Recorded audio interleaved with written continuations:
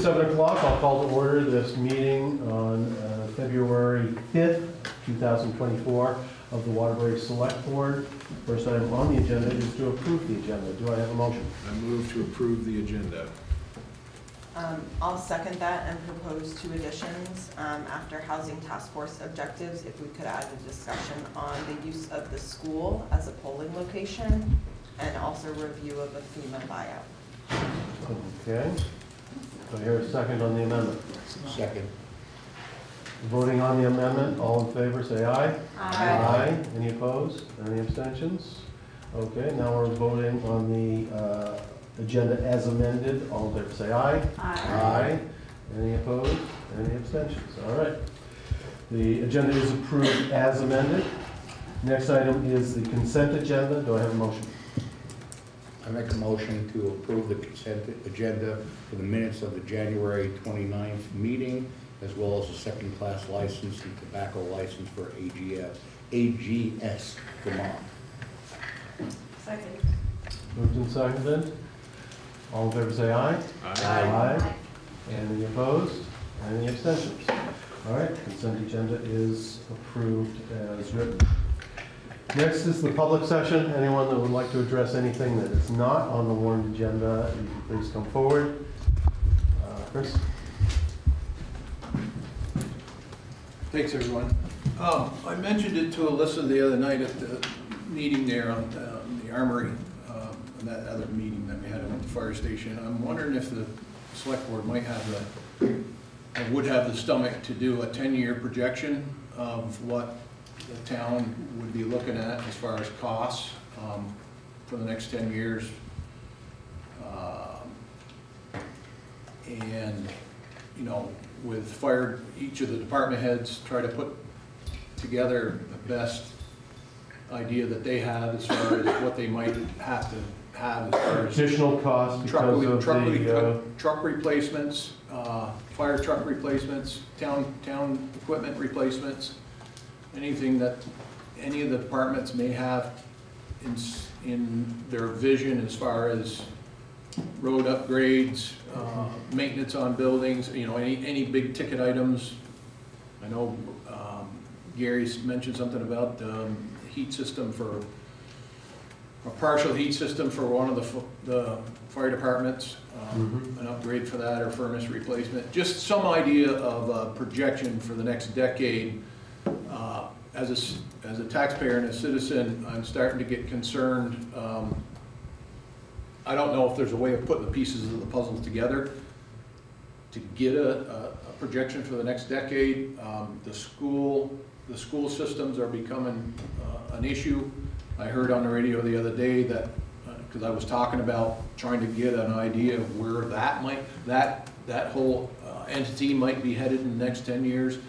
And lo and behold, they talked about the state was looking at the disrepair of all the school buildings in the state, and they're proposing a $300 million a year expenditure for the next 21 years consecutive to bring schools up to par.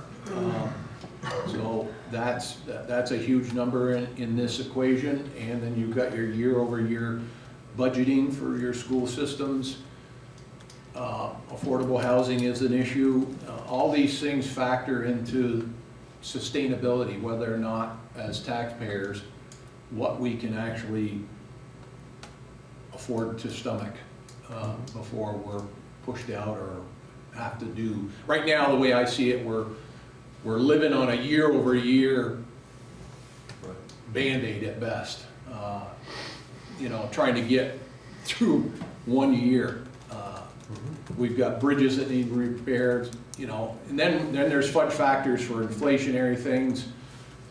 Housing is projected to go up another 3.5% this year. Just a lot of numbers that, even though we're the select board, you deal with the municipality, there's other entities that also impact us heavily. And as taxpayers, it'd be nice, and if there's a way I can help with part of that, if you do decide to maybe think about entertaining it, I'll do what I can to try to get some numbers together. But I think we're headed into some unprecedented times with costs I don't know if we have the ability to burden them, so, Okay, thanks. thanks. Yeah, Mike. Chris, what would you be looking at the 10-year projection? Because I know if, like, for instance, the Armory, if, like you're talking about that, that's supposed to be 90 days. You know, it's not gonna, you know. The Armory isn't even in, it's in there, but it's not. You know, schools are really an outside issue to us, anything that impacts us. I can understand if you're looking at us looking at long-term improvements to systems based upon the growth of the community. Well, yeah, we got issues that we're gonna have to take care of as a municipality, and how are we gonna fund those? How many bonds are we gonna take out?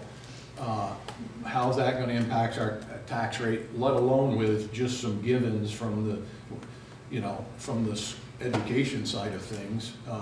Who knows how this state education proposal's gonna settle out before it's done, what the impact of that is gonna be. And that doesn't even start to address the disrepair of the school systems and what the 300 million they're talking about, you know, year over year for the next 20 years. I think anything in the school system, in the school budget, doesn't technically impact our municipality. It comes out of our pockets. Well, it comes out of, we Yes, all I know that. pay I know for that. taxes. but Exactly. No, we don't I'm not asking, We don't I'm not provide asking the policing, select board roads, to take et on the cetera. education end of it. Tom, But there's gotta be a way that we. you and I have talked about the paving plan going forward several years in advance.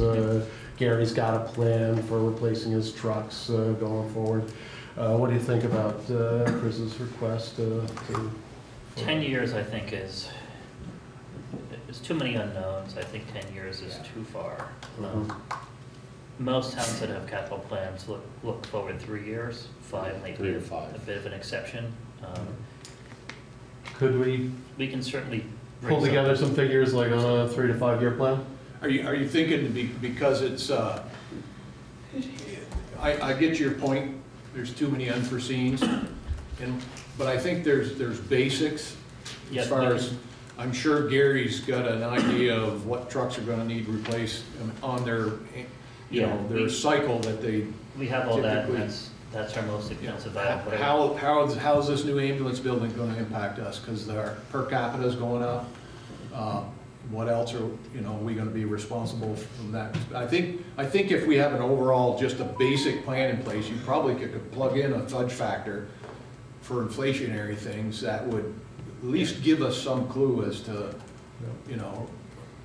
All right, let's see what we can do. We'll put it on the agenda for the next meeting. All right, any other comments from the public? Anything not on the warrant agenda? Hearing none, let's move on to the what the flood update. Tom, do you have more specifics on this February 10th event? Have people seen the flyer? I don't know. If not, Oh, I'll pass flyer. it around, Ooh, very colorful. but you'll be seeing it out there. February 10th, 6 to 9.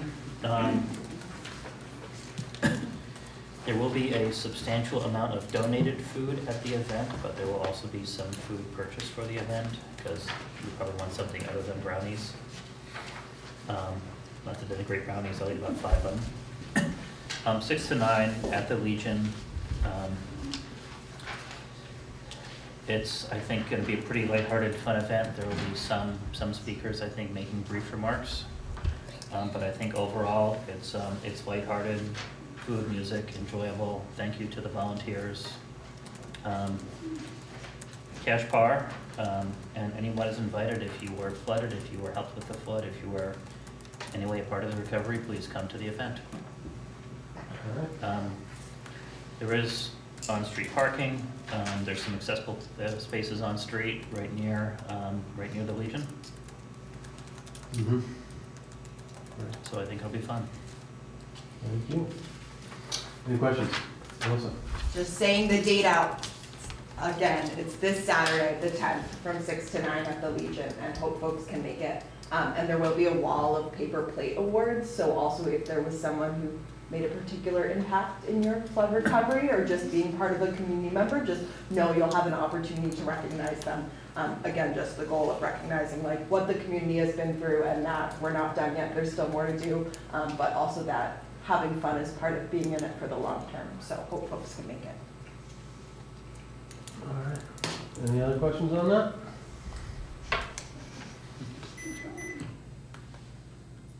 I was just gonna try restarting it to see if that helped. Oh, I like it sort of quiet. I'm just glad I'm not the one that dropped it. I thought that was the heat. No, this thing's blowing steam. All right.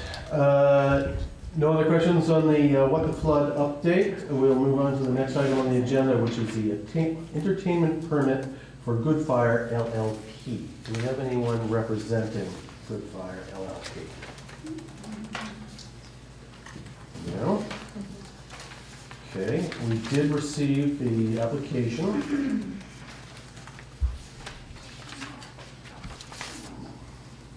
Does anyone have any questions, concerns, or would like to make a motion concerning this application?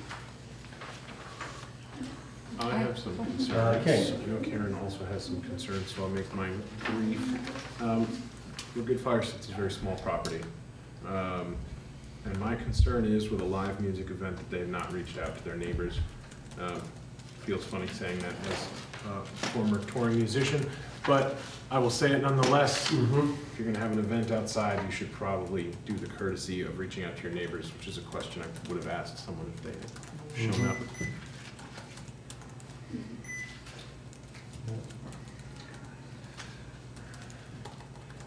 And I didn't see much of a parking plan. They don't have extensive parking there in Waterbury Center. I don't know how many people they expect to get, but I guess I still have more questions than answers. Karen? It also happens to be the weekend of the eclipse. Oh, boy. Perfect. We'll have some extra people here. That's the point. Yeah, they didn't put anything about expectations of crowds. No, I don't think so. Well, I also don't know that our application asks them for that specifically. For what, sorry? Expectations of crowds. Oh, right. My concern, living on that street, is that it is a small parking lot. And so with Cold Hollow Cider Mill right across the street, you do tend to get a lot of people crossing back and forth across Route 100. They mentioned in an email to me that they were going to reach out to neighbors about overflow parking, but they didn't send me any information that actually speaks to them doing that. It says they're going to have their employees park off-site, but it doesn't say where. So. Yeah, and they say that no traffic or parking impacts are anticipated. Whereas we've seen on any busy weekend, you can anticipate a traffic impact on Route 100. And it can be dealt with if you're willing to hire a sheriff to direct traffic and that sort of thing, but I'm not seeing any of that in this application. Yes, Mike? They did also mention that no alcohol or cannabis will be sold or consumed outside. They didn't say anything about inside, and I don't know what there's state laws prohibiting. I would assume there's laws inside for dispensaries. Yeah. Right. I wasn't sure about that. I don't know if a cannabis place How has. would one know? What's going to happen or not? Thank you, I can't. I guess they're maybe going to be using the event themselves.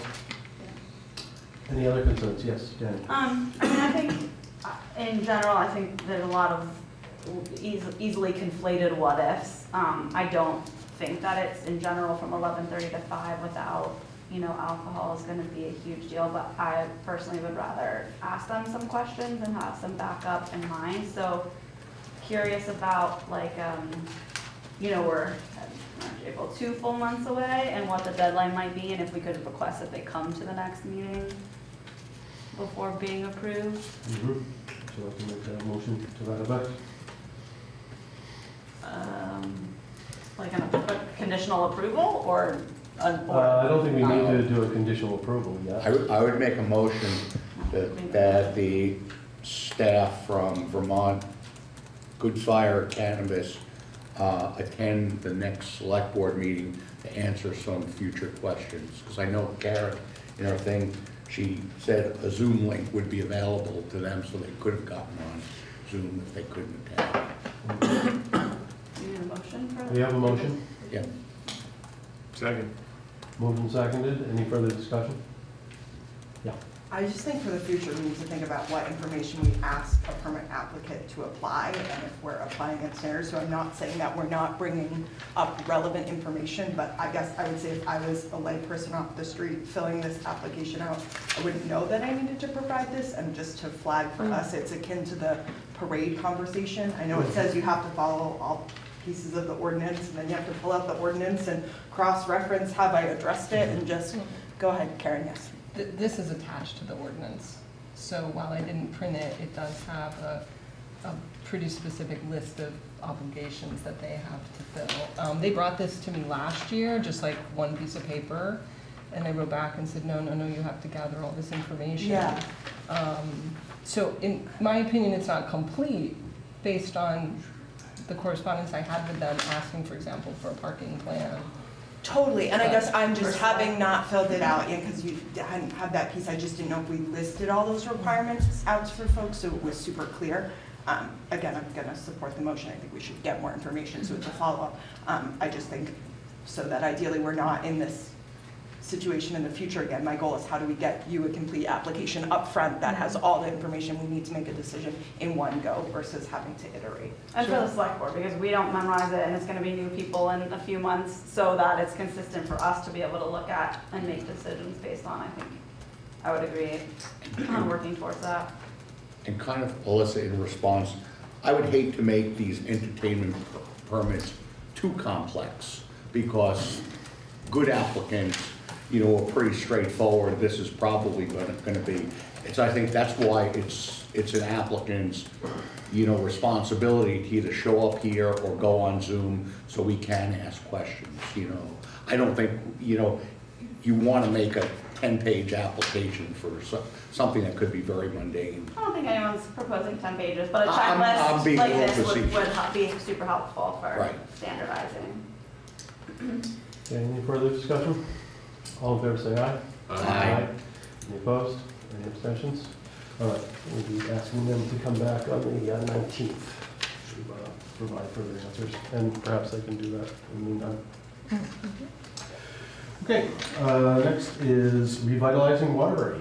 Karen, I would like to bring up my entire staff, if that's okay? please do. I want you to meet them. Meet them all. It's not just me. Mhm.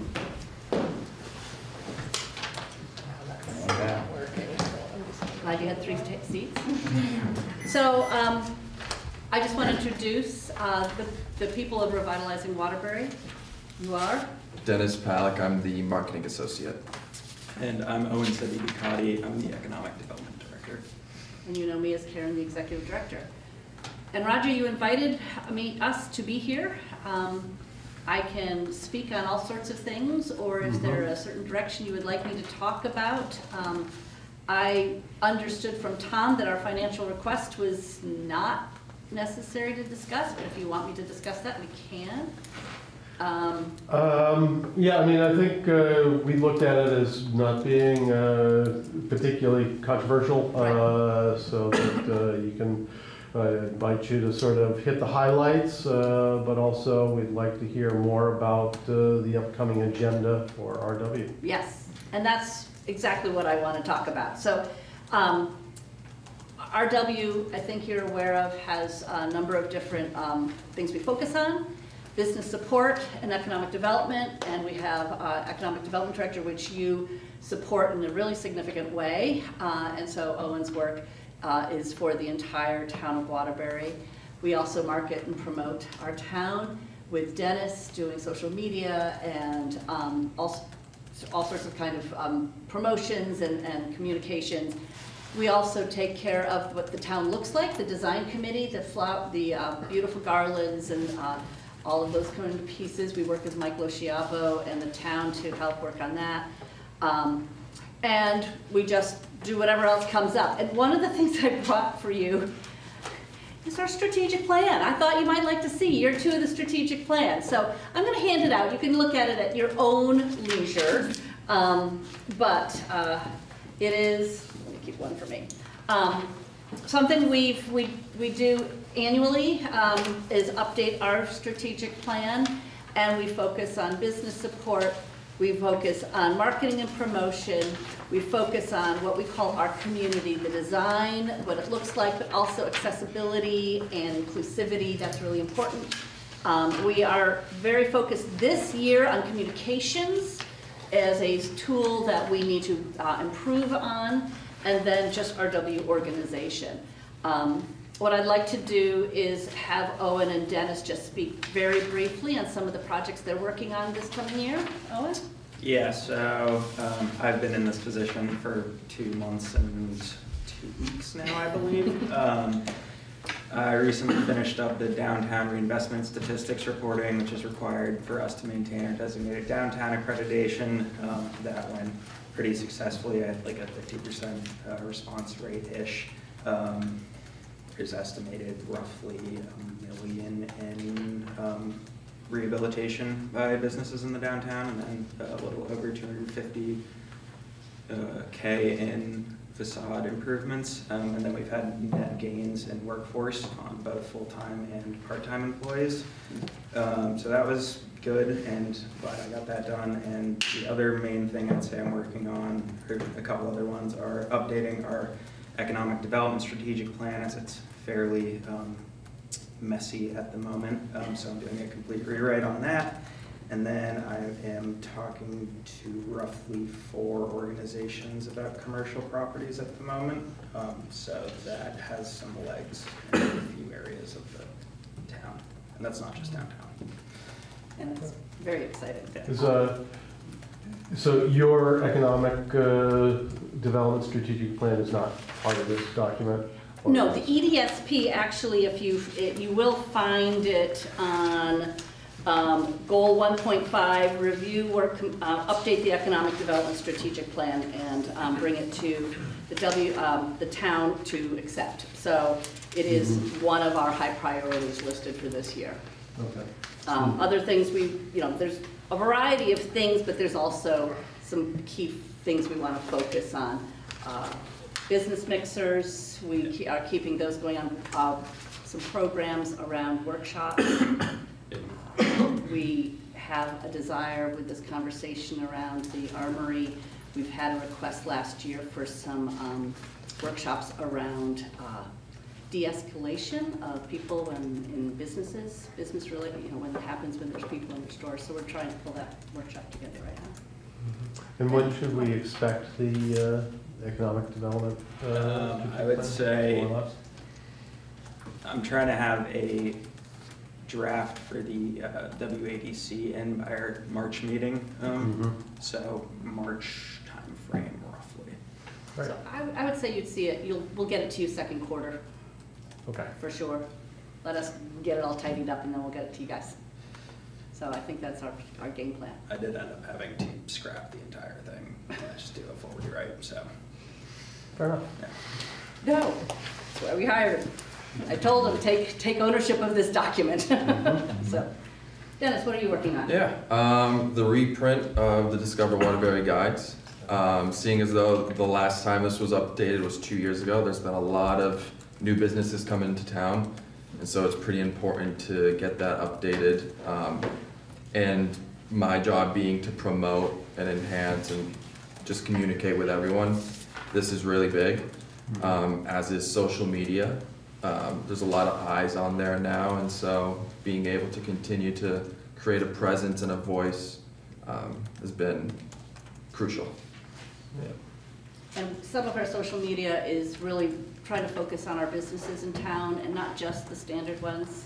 We love Stowe Street Emporium, but they have a lot of visibility, so let's get the small businesses that aren't being seen as much. Yeah, and we had a Discover Waterbury account, which was mainly for tourists. Now there's a Revitalizing Waterbury account, which is strictly for local businesses and communicating with the people in town versus out of town and in town being mixed, which sometimes can get confusing to some. So, Right.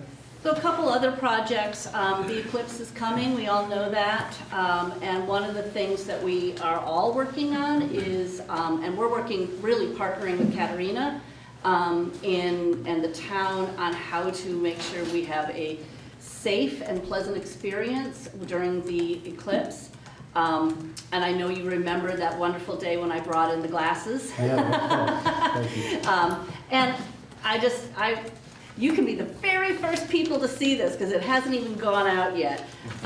We've created a flyer, Eclipse 2024 Prep, Lights Out or Business as Usual. So this is going to be communications that we'll be getting out this week to our businesses in the area on things to consider, like maybe you're not open on Monday as a restaurant, but be open on Monday as a restaurant. Maybe you're only open at dinner, serve lunch. Think about where your employees are going to park because they may not be able to get out when they leave. So there's a lot of really good questions on here, and this is a big piece about the eclipse is our concern is just educating the businesses. We still bump into people who go, oh, I don't have to care about that. And we go, well, you may not be able to get into your store. And then their eyes, they go bing, bing, bing, bing. Oh, what if I bought more inventory and opened my store up early that day? Ta-da. So they're beginning to think about these things. So we're very focused on the eclipse and really appreciate the partnership we have with Katerina to make sure that works out well. Right. Just one question on that one.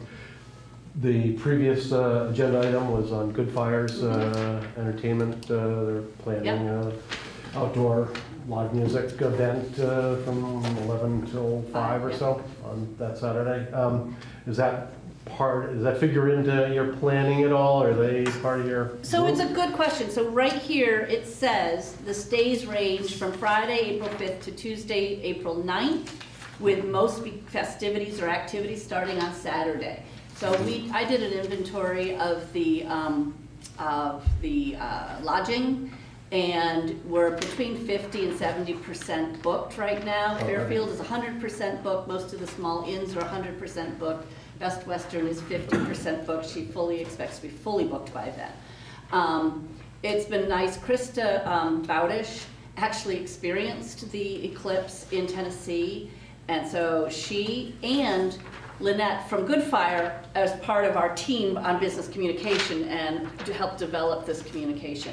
One of the things we've asked people to do is if you create events, let us know, and Dennis can start promoting the events. So I knew about her event. It happens to be her anniversary, so they didn't even think about the eclipse when they started planning, but now they know it's also the eclipse day. So yeah, so there's a lot of pieces. I think, Tom, we've talked to Tom about it, and there's some conversation that we'll just have game day decisions or a couple days before decisions based on thinking about parking and all these other components. We have a meeting, now I'm just thinking about that. Eric Pembroke from the Buildings and General Services did not respond to set up that meeting this week with his deputy commissioner and the state to talk about the parking lots. We're really trying to encourage them. We already know that the state complex parking lots accessible. We already know that Pilgrim Park businesses plan on doing business as usual and not allowing people, not doing anything with the parking, and we think they'll get caught off guard in a significant way. Indy, Ewald of Vermont. What's that parking lot on Railroad Street that's on the rail track side of the street? That is owned by Wayne Lamberton. It is a private parking lot for the thing, but it's mostly public. People park when they want to. We're working on it. All part of the stuff we're working on. I don't have answers for it all. And the state lot is public parking, of course, but we'd like to encourage them to be remote that day, so there's more public parking. And just to get their official blessing to use it, maybe manage it if we need to. Right. And then Karen, correct me if I'm wrong, but I think if you try to book a hotel in Waterbury now, you cannot book it for the day before. You've got to book it for that 3 or 4 days. You have to buy it for at least you have to get 2 days. And for Krista, she has people checking out and checking in on Monday. And anyone checking out, she's given permission to leave their cars there so they can stay through the eclipse and then leave. Melissa Moore requires people to stay overnight on Monday night to Tuesday. Now they can leave on Monday, but they're paying for their parking spot and a room for that night. So everyone's, and I don't know what the prices are, but I don't know. I'm pitching a tent in my yard, so for my family. And just one other point. Any weekend in early October, we can anticipate that Route 100 is going to be chock-a-block between exit 10 and Center Stowe. And we did receive some complaints about the traffic backup and lack of traffic control in Waterbury Center.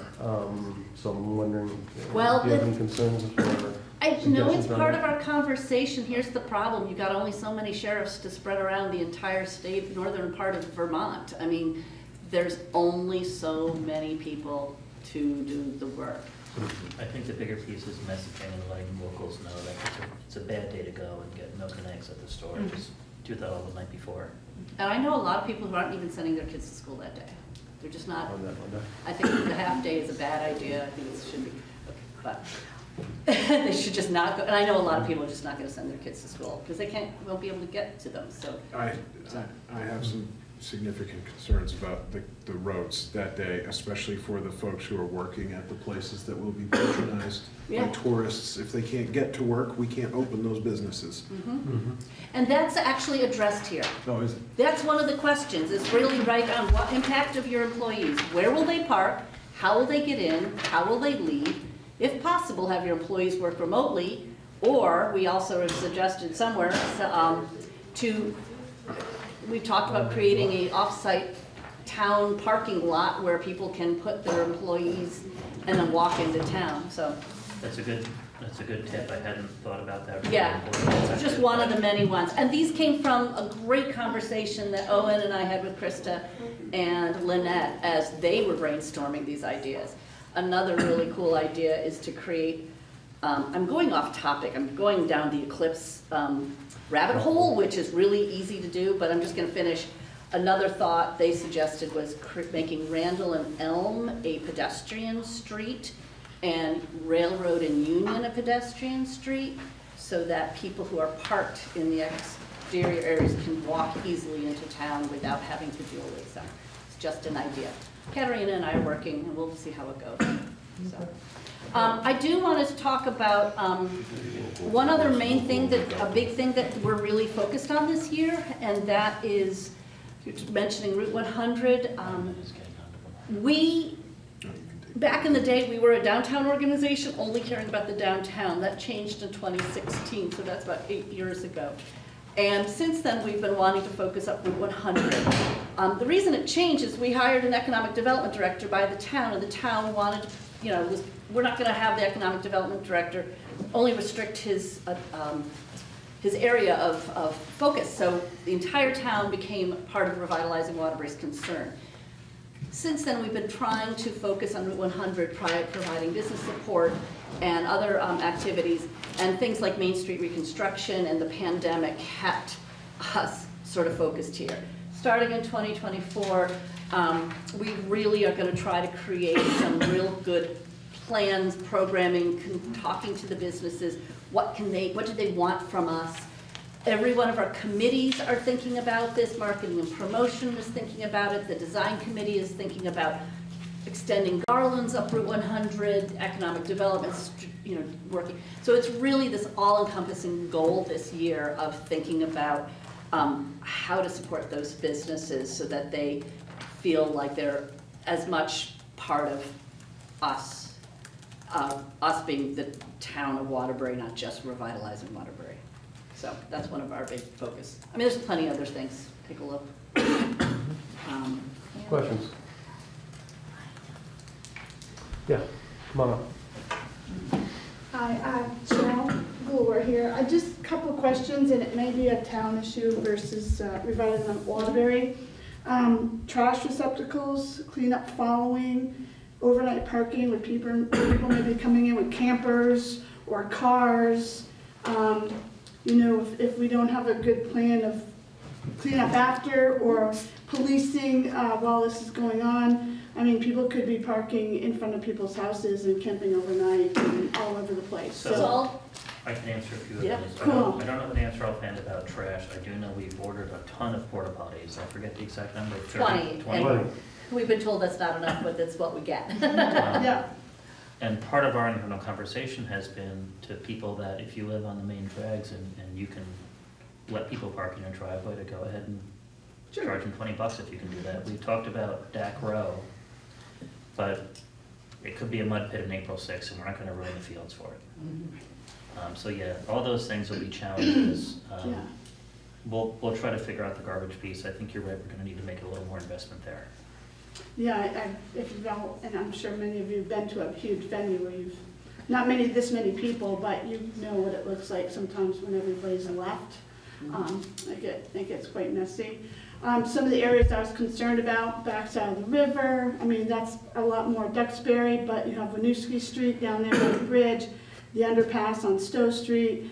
I mean, Mr. Lamberton owns that private land there, but that's not gonna stop people from just hasn't yet, from camping there. So just kind of wanted to bring that up as I a think the concern. goal for revitalizing Waterbury, it's all about messaging. We're just making sure we get, we cannot be responsible for Nope. the whole eclipse experience, but our goal is to make sure that we've asked these questions. Public safety, parking, education of the community, education of the businesses, promotion and events.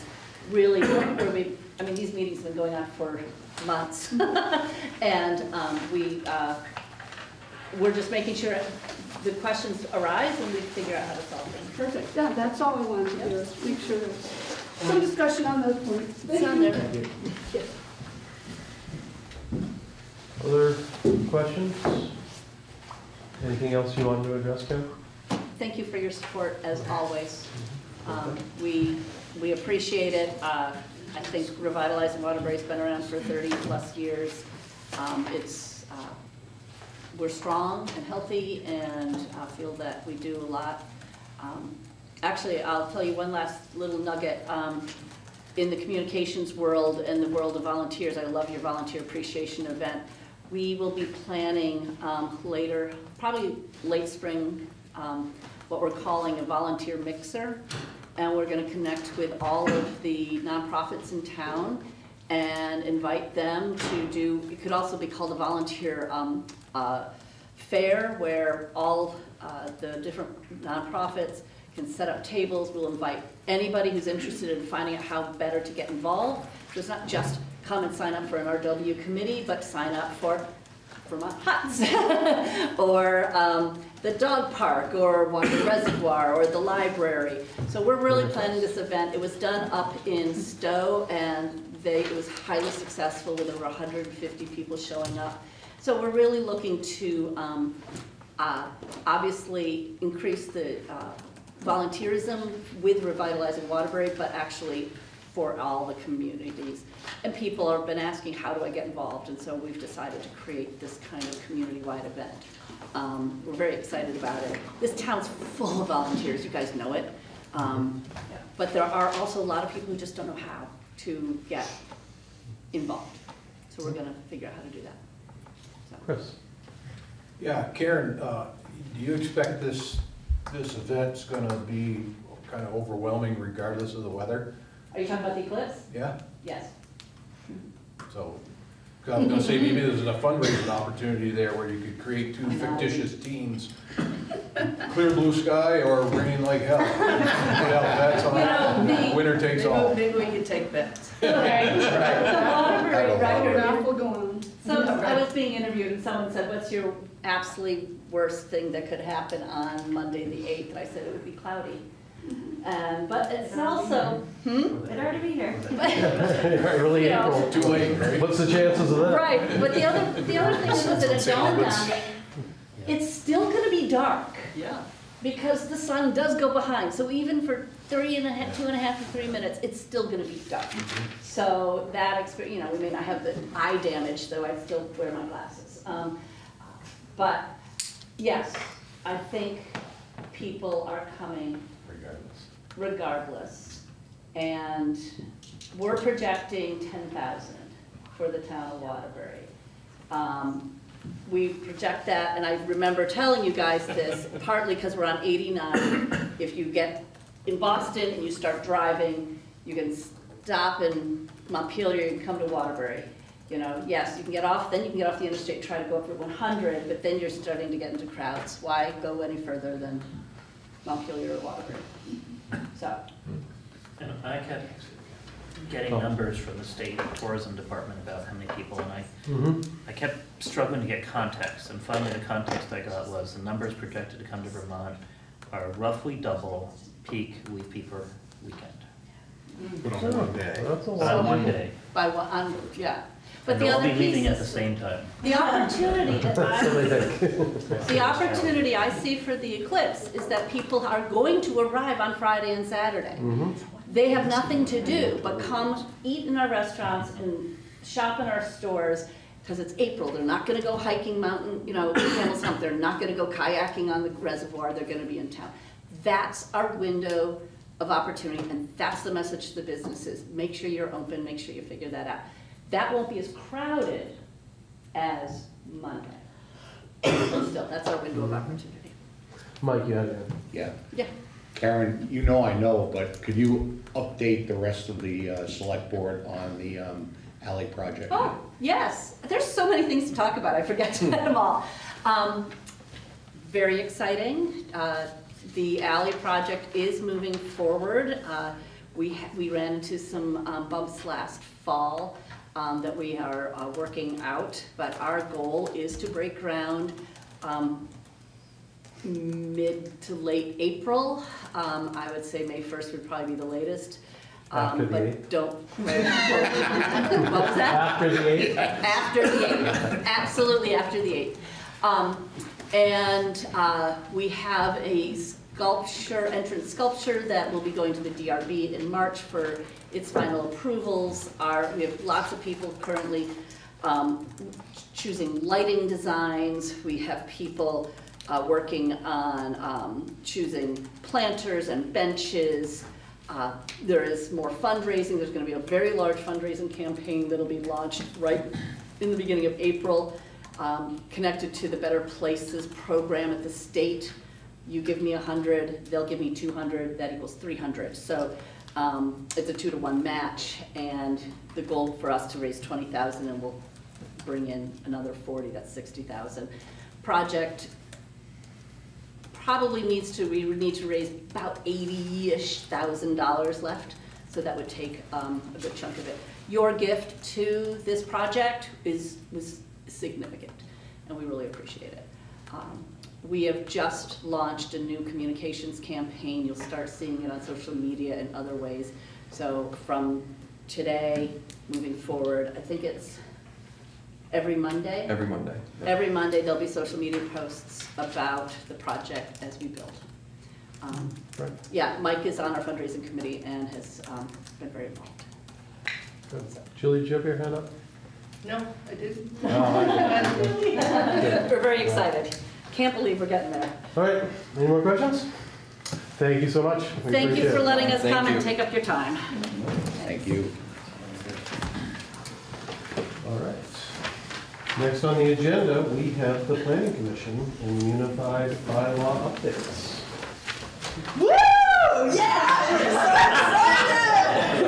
That won't mess up.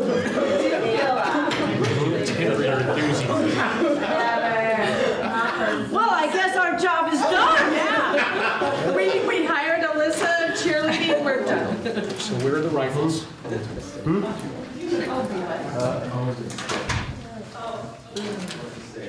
And do you want Neil to come up?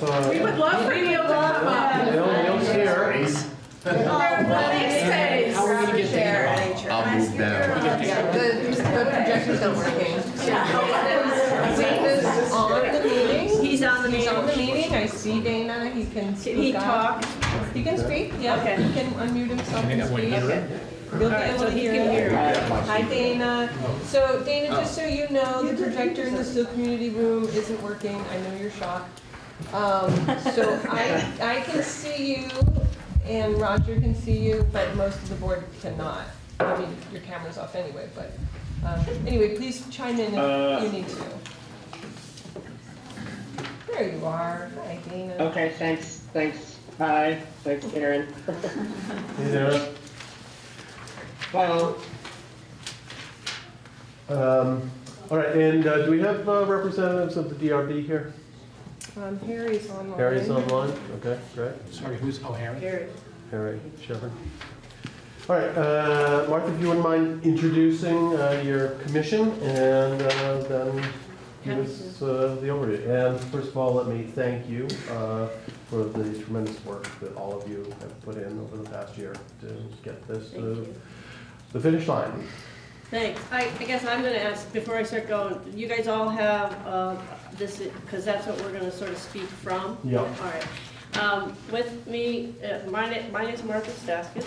This is Mary Cohen, and everybody knows Billy Victor. And on the online, we have Dana Allen, who is attending remotely.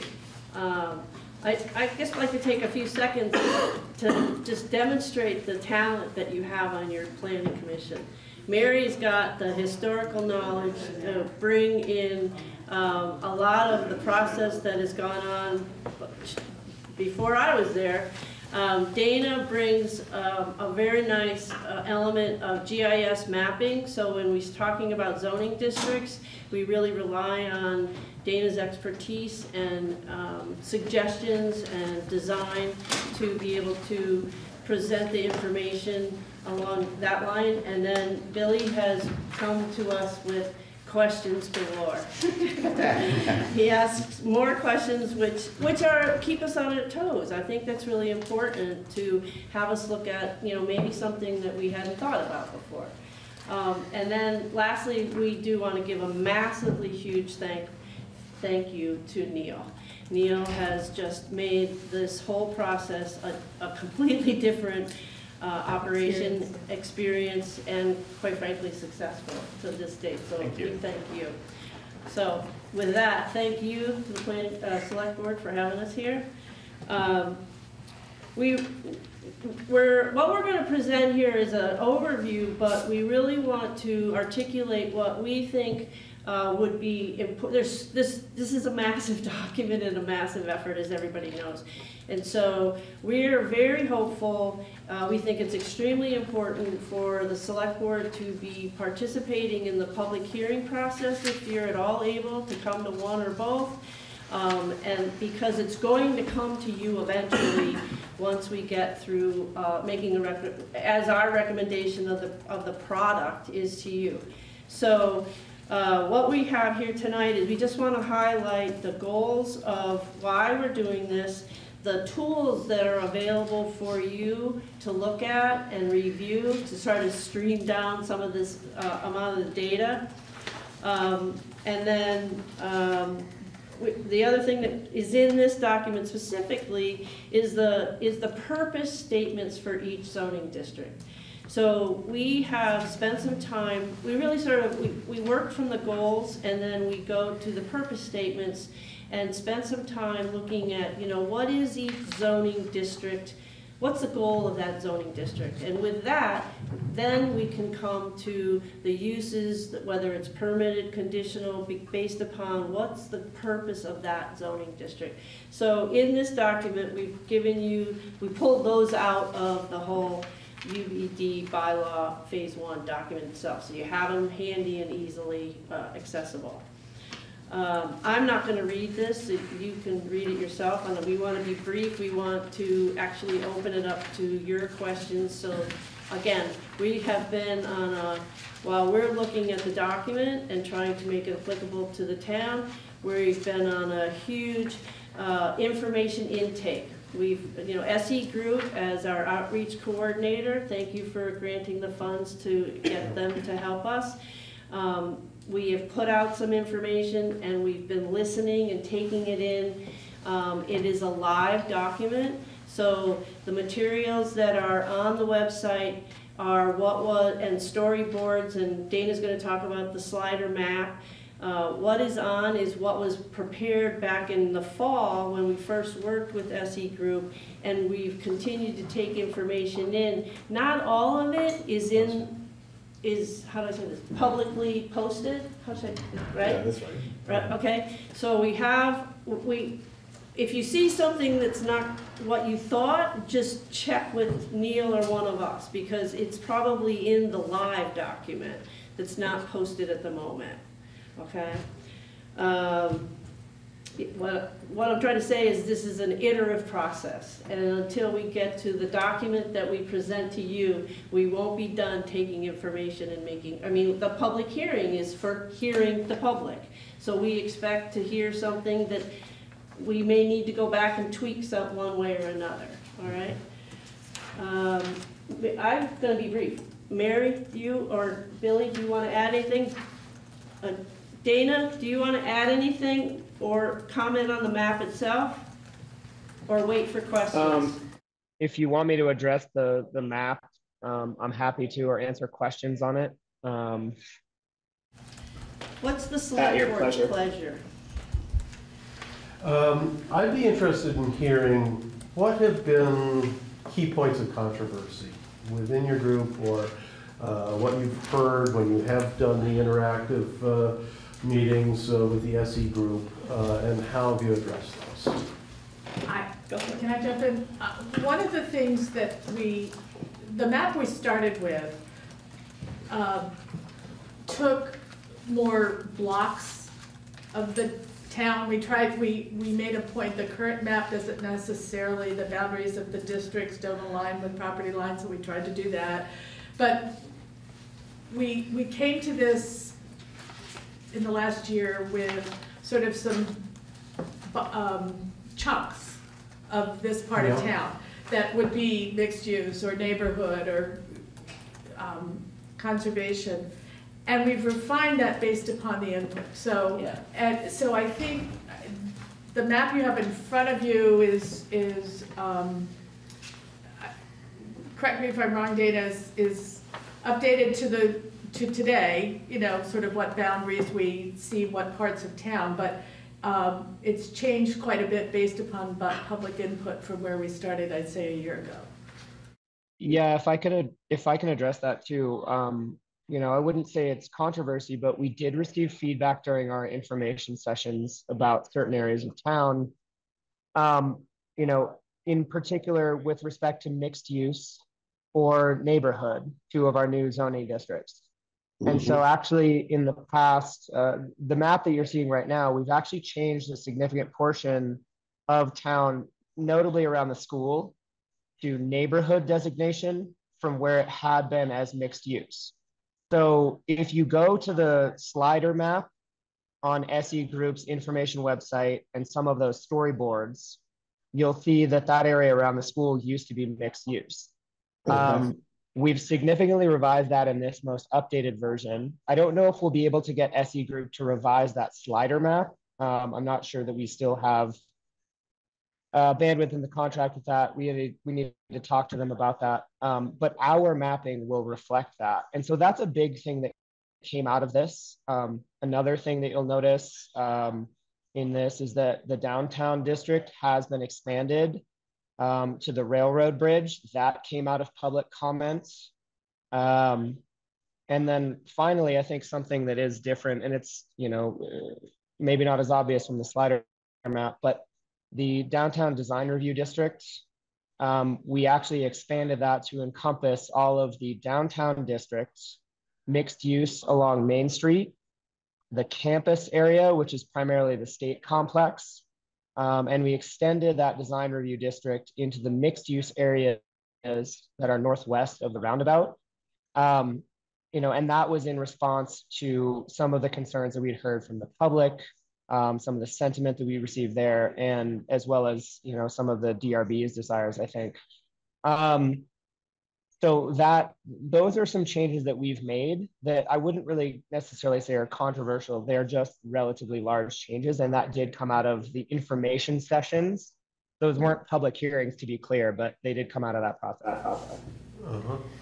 Yeah, we good to point out, we've also added, and this is to our concerns over the floods. We've added a district called Conservation Floodplain. And it, at the moment, is made up of primarily, if not all, I think there's one that might not be. One might be a private property, but the others are utility properties, railroad properties, public properties. So they're not destined really for a lot of other development anyway, and they're primarily along the river. So we're saying nothing, no permitted uses. And so that's new for sure, specifically to that situation. The other, to your question, Roger, I would say, obviously, with the housing conversations that are going on statewide, quite frankly, we've done a lot of work on density, lot coverage, setbacks, those details in terms of trying to create infill opportunities in the phase 1 area, particularly. So we know there's phase 2, and so when we're talking about a zoning district that we know is in phase 2, we have to be extra careful about, you know, jumping too far. So we're trying to balance that, and we'll see where it will end up in the end game.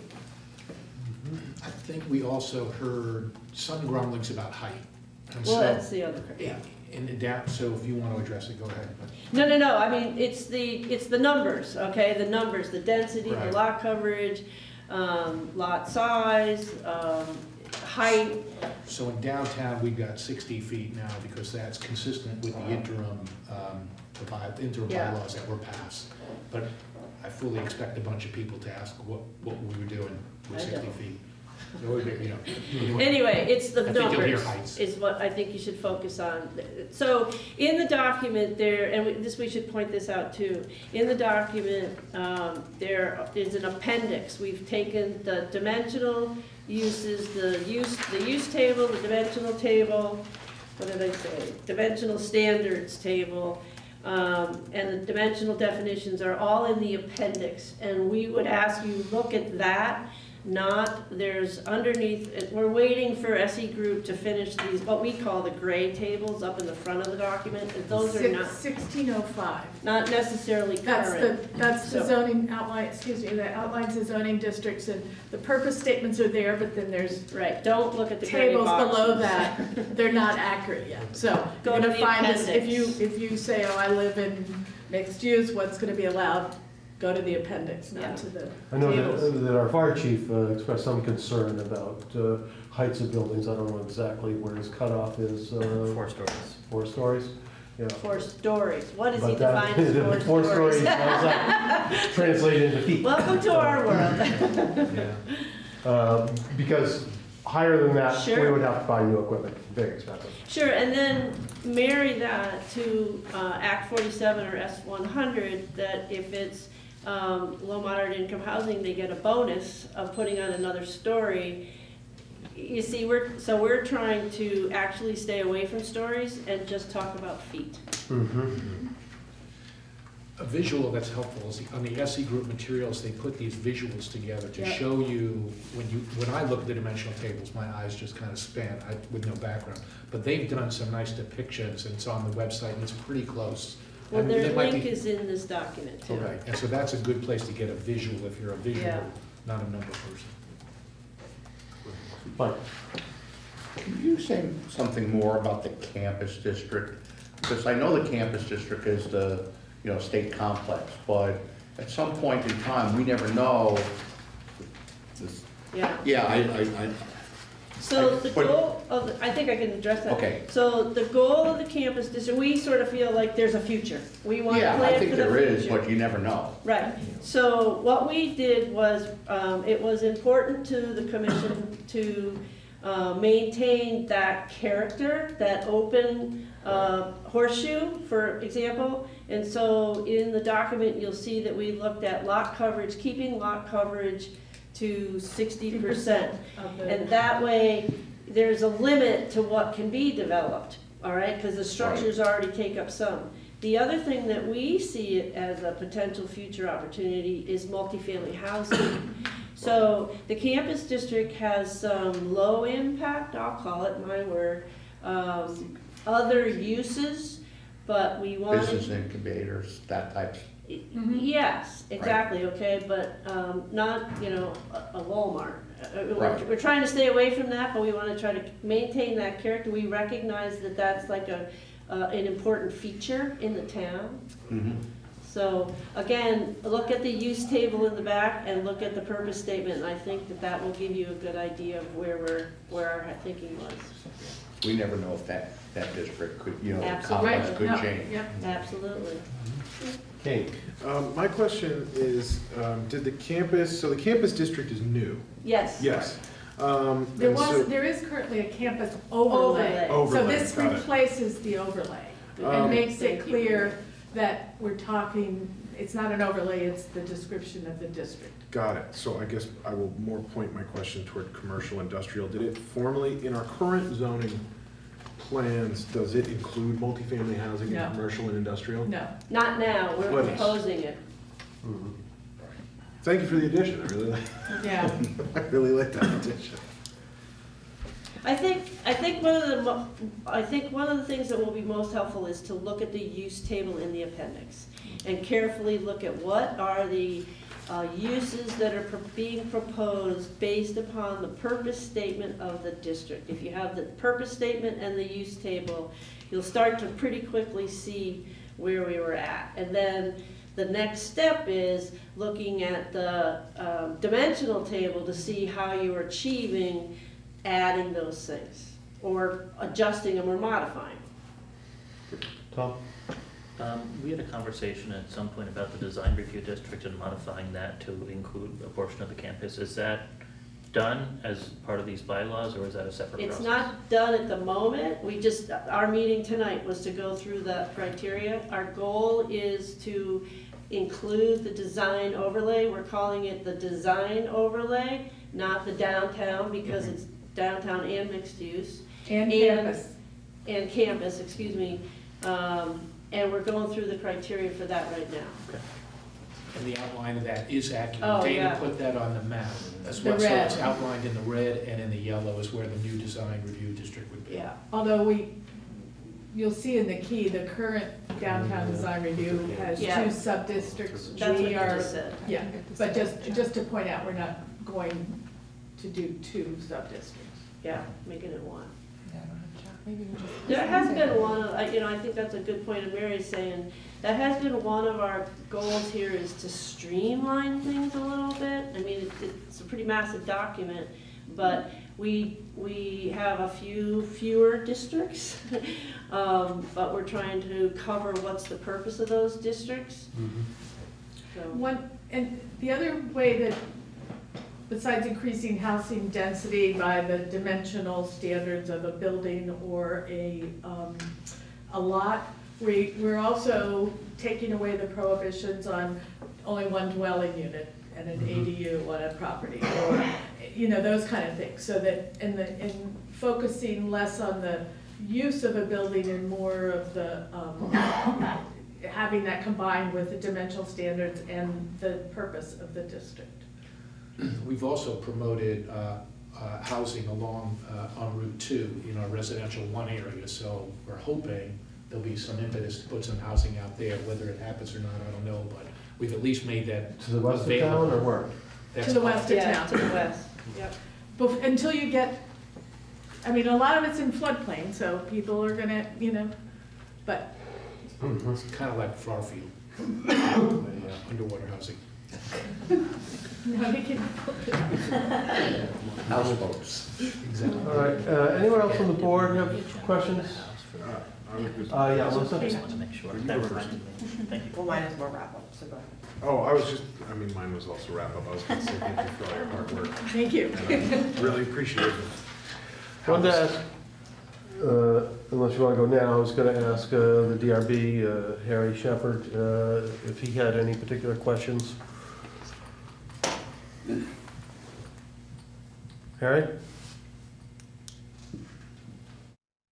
Hi, good evening. I don't really have any questions. I know a few of us met with the Planning Commission a few weeks back, and I was kind of tuning in here this evening to just try to hear the progress. So I did hear one thing that encouraged me a little bit is that there's some changes to the zoning lines, particularly the mixed use stuff. And one of the things that we were hoping for is possibly creating more opportunities for housing along North Main Street and the northwest side of the roundabout. Sounds like the Planning Commission heard some of that and have made some of those changes, so that I think is positive. Right. The DRB was really helpful to have come and give their, I mean, they're living it, right? Right, they're the ones that are making the calls on the regs in front of them. Yeah, I spent 10 years on the DRB around that, and I know you sit there and you try to step yourself through the regulations. So where we can be more specific, where we can get rid of adjectives that are not helpful or definitive, you know, we've tried to do that as well. Great. Thank you. Well, we appreciate it. And Alyssa? Can you just outline timeline in terms of next steps? Oh, sure, good question. So so you can all get it on your calendars. Our public hearings are February 20th and March 14th. And then we hope to, I don't have the timeline, you have the time, I sent the timeline previously. It hasn't changed much. We've had to move the public hearings a little bit later, but our goal is still, the end game is to get it to you folks April, right? Isn't it April? Well, that's the deadline, but. March. Yeah. As soon as we can, after March 14th. After Right. March Depends 14th, on- we'll have to take a little bit of input and clean up some things, and then we're gonna get it to you as soon as possible. Okay.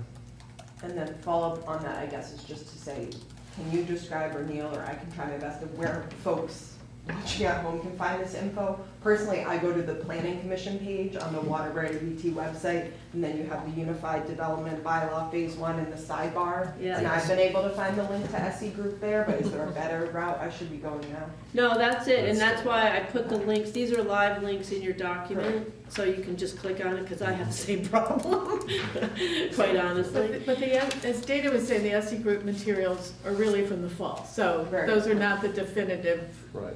It's just some visuals, like Billy said, and things like that that you might. Well, and the find helpful. storyboards Is are not clicked on, you can click on theirs, Except and for I still mixed can't use. find those, Yeah. but they're not actually online. The storyboards from the old. Mixed use or. Oh, yes, they are, yes, they are, They're sorry. there. Anyway, the Sure. links I checked. But we've changed mixed use a lot, I know, Mhm, yeah. so that's why. it's Mixed kind of- use, you're gonna want this map, you have the hard copy in front of you, Mhm. that's your most valuable resource right now.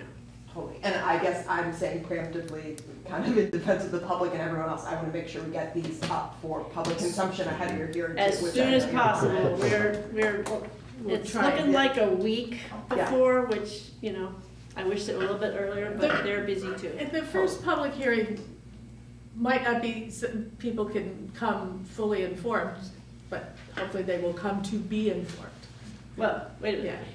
We're gonna hear Right. from the public. It's Right, not we're not- for us to Right. educate the public, okay? But we may not So- have it all. I know, but I want to be clear. Yeah. We're not going to be there to educate the public. We're getting these resources out, we're getting communications out, and it's a public hearing. We're going to record their comments and take that in, take it back. What do we need to change or not change? Mhm. Yeah, and I think we appreciate the fact that we heard that story tonight.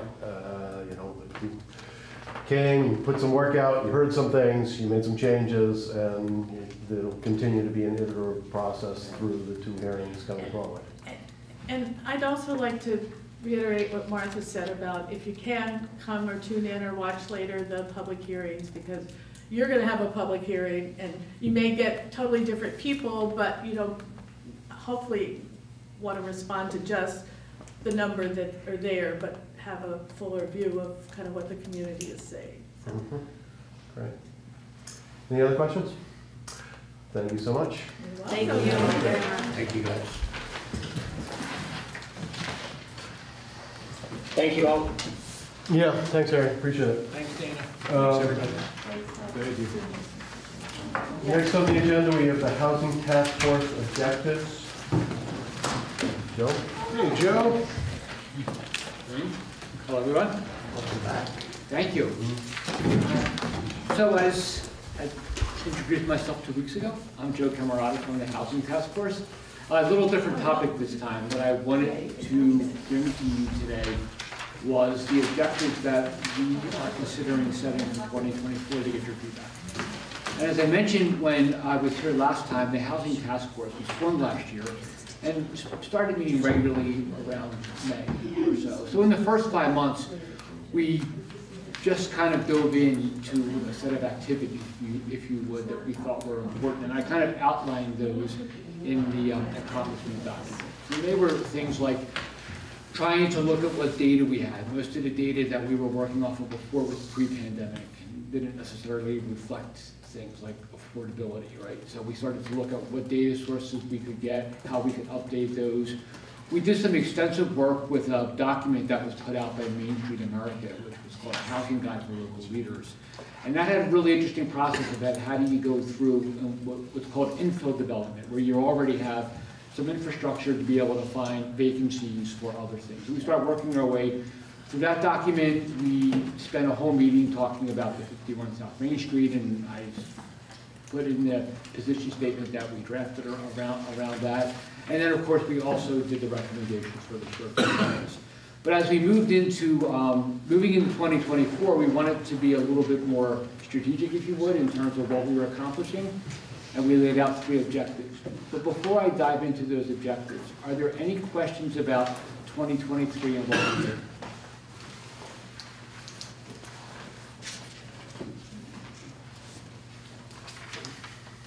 Just a second.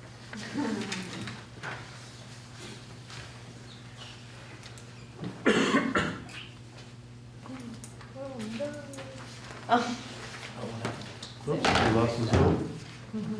Sorry, we're old hat at this. Yeah. It pleases me to no end, because I've tried to run this a few times without you, and it hasn't really worked.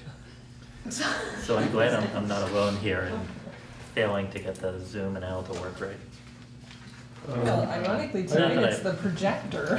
One question, at the meeting where I was not there. Recording in progress. 2 weeks ago, you presented a chart of what other towns have done vis-a-vis short-term housing. Right. And I was wondering if you have any updates on that or any particular objective as regard to short-term housing going forward.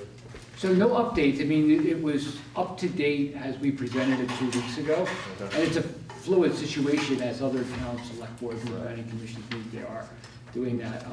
There is the Vermont short-term rental agency, VTR, STRA or something like that, right? The association? Association, yeah. They actually do a fairly good job of giving an update as to what the towns are doing. So, you know, there's a lot of information from them. But no, I mean, there was no update to that. And no, we really didn't put specific short-term rental objectives into this year, into our objectives for this year. And was there a reason for that?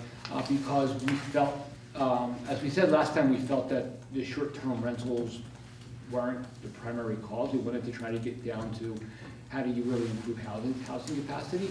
We also felt that with the recommendation that a lot of the work that was going to have to go on past that was going to be handled by the town. But again, if there's other thoughts on that, or there's things that you're looking for from the task force, this is why we're here tonight. Okay, why don't we go through what your recommendations are, and we'll see if there's any other questions. Okay. So we set out 3 primary, what I would call objectives. The goals are, I like to think of goals as being more a little amorphous, kind of high level, but objectives as being hopefully more concrete, that you can measure at the end of the year, did you do it, did you do it? Okay, so the first thing that we're looking at doing was trying to assess the potential for infill development to address our housing needs. So we start looking at this a little bit, like how much housing do we think we're going to need in the next, say, 5 years, okay? And then how much of that do we believe we can get out of infill development, meaning development where we already have infrastructure. And I think this is an important question to answer for the town, because if we come back and we say, man, it's only going to be about 20% of your total housing needs, then you need to think about where you're going to get the other 80% of your housing needs. But if on the other hand we come back and we say we think there's enough infill development that'll be the 80%, it changes a little bit of the planning calculus there, okay? So we have been looking, other towns have done these housing assessments. Two that come to mind that I just read recently, Williston did one and Londonderry did one. We can pretty much copy the approach they use, but we'll try to use publicly, well, we will use publicly available data, that's all we have. We'll see how far we can get with being able to do that. But I outlined the 3 questions that we want to ask. How much housing will we need? What will be the target, the median target incomes for that housing? And then how much of that supply can we get from infill development? Okay. It's the first objective. I have a question. I think those are all very good questions. The first one I'm a little more concerned about because there are so many variables involved. We don't know if there's going to be a recession. We don't know, you know, infill, outfill. You know, there's so many variables to look at. So how do you really estimate what our need will be? I know it's a tough issue. Yeah. So there's a couple of different ways. There's a really kind of gross high-level way that the state talks about in terms of what are the expected vacancy rates for long-term rentals and for housing on the market. Right. And that's a really kind of back-of-the-envelope calculation that we can do. We've kind of already done, just to kind of say where are we, okay? That's not, but that doesn't account for more the dynamics of who wants to be here that aren't here, what shifts are we going to see in population. The Londonderry housing assessment actually went a little bit more in detail into that. They actually started looking at certain subpopulations of people, like how many workers could be in town but aren't in town, and how many seniors could be looking to move that. So that's where we start to look at what was the approach that they used. Can we use the public data sources to begin to, for those populations, get a better estimate? Because like if you look at 5 years ago, yeah, pre-pandemic, exactly. The pandemic changed everything. That's why I said, I mean, we might only be able to go a couple of years reliably. Right. 5 years might be too much. You know? Yeah. I can also answer you a little bit. Vermont announced, it's got to be a couple of weeks ago now, the state did that, or someone in the state announced that Vermont is going to need somewhere between 40 and 50,000 housing units total. I can tell you for Waterbury, but that's what Vermont thinks it needs. So we got to fit somewhere in there. No, I'm very aware of that study, and it is a projection, but it's based upon, you know, just normalized growth models, and sometimes those growth models just aren't occurring. You know, we had a pandemic, but we don't know if we're going to see a spike in population. We don't know if we're going to see a exodus of Vermonters because of taxation and stuff like that. All right. Other questions for Joe on objective 1? So objective 2 started to look a little bit more at the process of not just knowing the numbers, but kind of working through the mechanics, if you would, of what's it going to take in order to get that housing to happen. And we did some thinking about if it's infill development, what kind of opportunities do you have? And we kind of broke it down into 3. You think about, you know, a greenfield or a brownfield development. You know, you have a vacant lot or you have an old unused building. You can think about reuse of an existing building, an underutilized building. And this is some of the, you know, coming back to looking at some of the things from the Main Street program about, you know, vacant space that might be on top of existing buildings, in existing buildings that could be reused. And then the third area is you could have accessory dwelling units. And this actually is also very interesting given the new bylaws that we were just discussing coming into effect. So we wanted to start to work through some of those opportunities to understand what are the barriers. I mean, we've had a lot of discussion about this. We have a lot of anecdotes about it, right? But until you actually roll up your sleeves and start to work through the process yourself, you're not going to really understand what the barriers are. And that's what we were hoping to do, is to say, could we find opportunities in each of those categories, start to work with with either a developer or property owner to go through that process, understand why it takes so long, why is this so costly, and then begin to make some recommendations on how to, as Margaret said earlier, how to streamline those processes. So that was the second objective.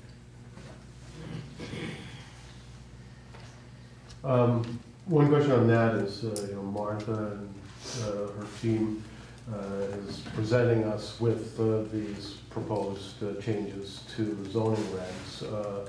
Does anything pop up based on what work you've done so far that would be problematic?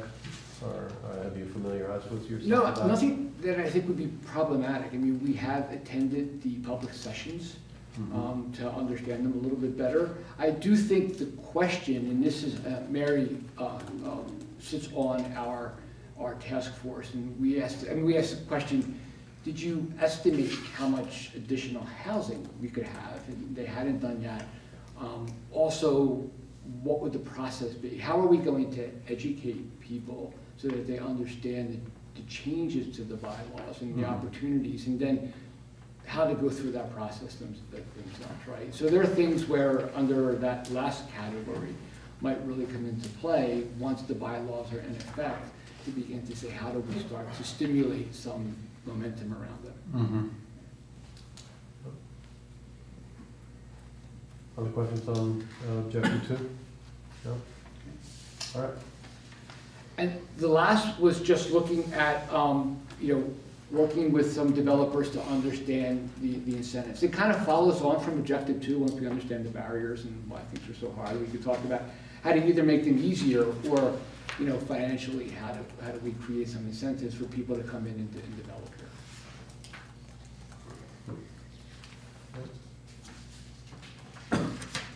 Have you seen, Jen. have you seen examples of objectives 2 and 3 sort of working or already in process in other towns? I think not in, but in the Main Street America Guide, yes. They do a really nice job of going through how do you identify those opportunities, and then how do you market the opportunities to developers, and then begin to engage them in terms of, following through, getting necessary permits and all of that, right? That's kind of the essence of what that document does. And I think it's a fairly good document, and they've done it at a lot of, designated downtowns or Main Street America across the country.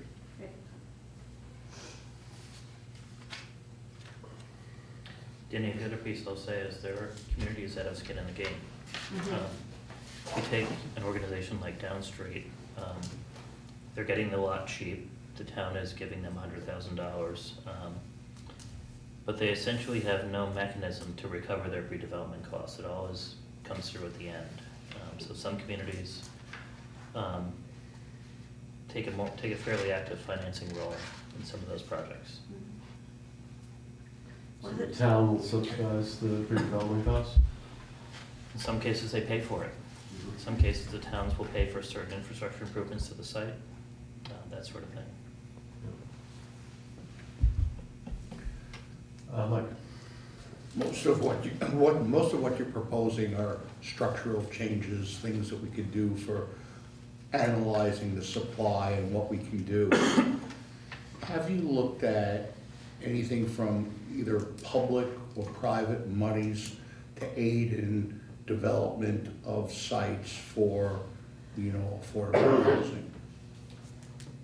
Not specifically, no. Not beyond what state programs there are. Right. But we haven't thought through how we would apply those state programs at the local level. Well, that's kind of where I'm looking at, is how they, I know we're probably not going to locally have a fund, but tap into some other funds that exist throughout the state, and maybe have a sub-fund for Waterbury to potentially develop projects. Right.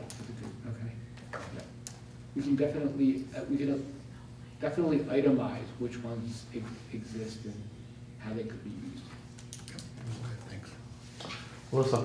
Well, just to respond to Mike, I feel like one piece also had to do with the how much and what type. Like, I mean, Right. as you well know, there's very different financing for multifamily and single family and different things like that. So I feel like one of the kind of going in circles we did as a task force was saying like, well, we would like to incentivize these things, but until you know what you want to be incentivizing. So for this first objective around some data gathering and assessment, that was certainly one of the, you know, the reason 3 is 3 around what the incentives are is kind of like getting a landscape and then what's an incentive to further that.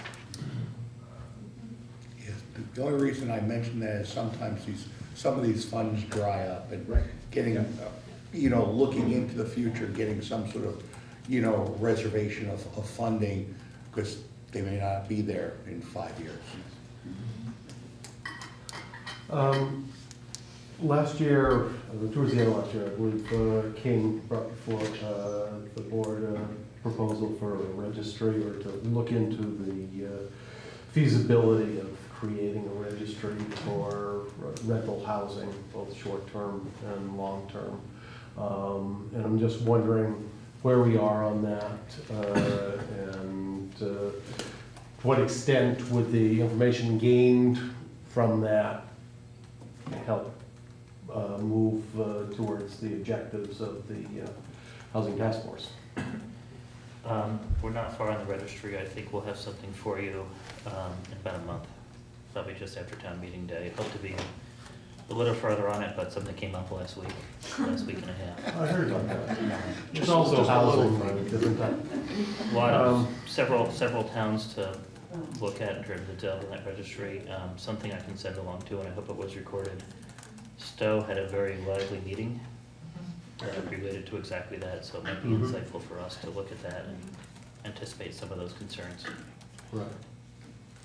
And Joe, do you have a position on that as to what type of information that would provide to the task force and how needed that is for you?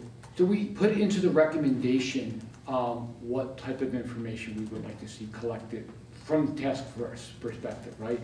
And maybe the best example is, you know, Ken and I had an exchange of emails about the Armory project before it became the new Armory project, right? When we said, look, this land might be available, right? What kind of housing would you put there? And I basically said, well, I would like to put in there, you know, the kind of housing that we're losing to short-term rentals. And he said, what is that? I said, I don't know, right? And that's the kind of essence of where we are. We just don't know what housing we're losing to short-term rentals. So we don't know when we have opportunities to put more housing in, what to put in. And back to Alyssa's point, that's part of why we're trying to do objective 1, to understand that a little bit more. But, you know, the short-term rental, that kind of registry would be able, we would know, you know, the impact it's having on the housing stock and what we need to replace. Yeah, I mean, you had some, what looked to be fairly specific, detailed data already, like 162 short-term rentals in town. That's a pretty specific number. We don't know where they are or, you know, what type of housing it is or anything like that, so. Okay. All right. Other questions? Chris? Hey, Joe, I had a friend of mine there, we were talking about affordable housing there the other day. I was listening to a program on DEB.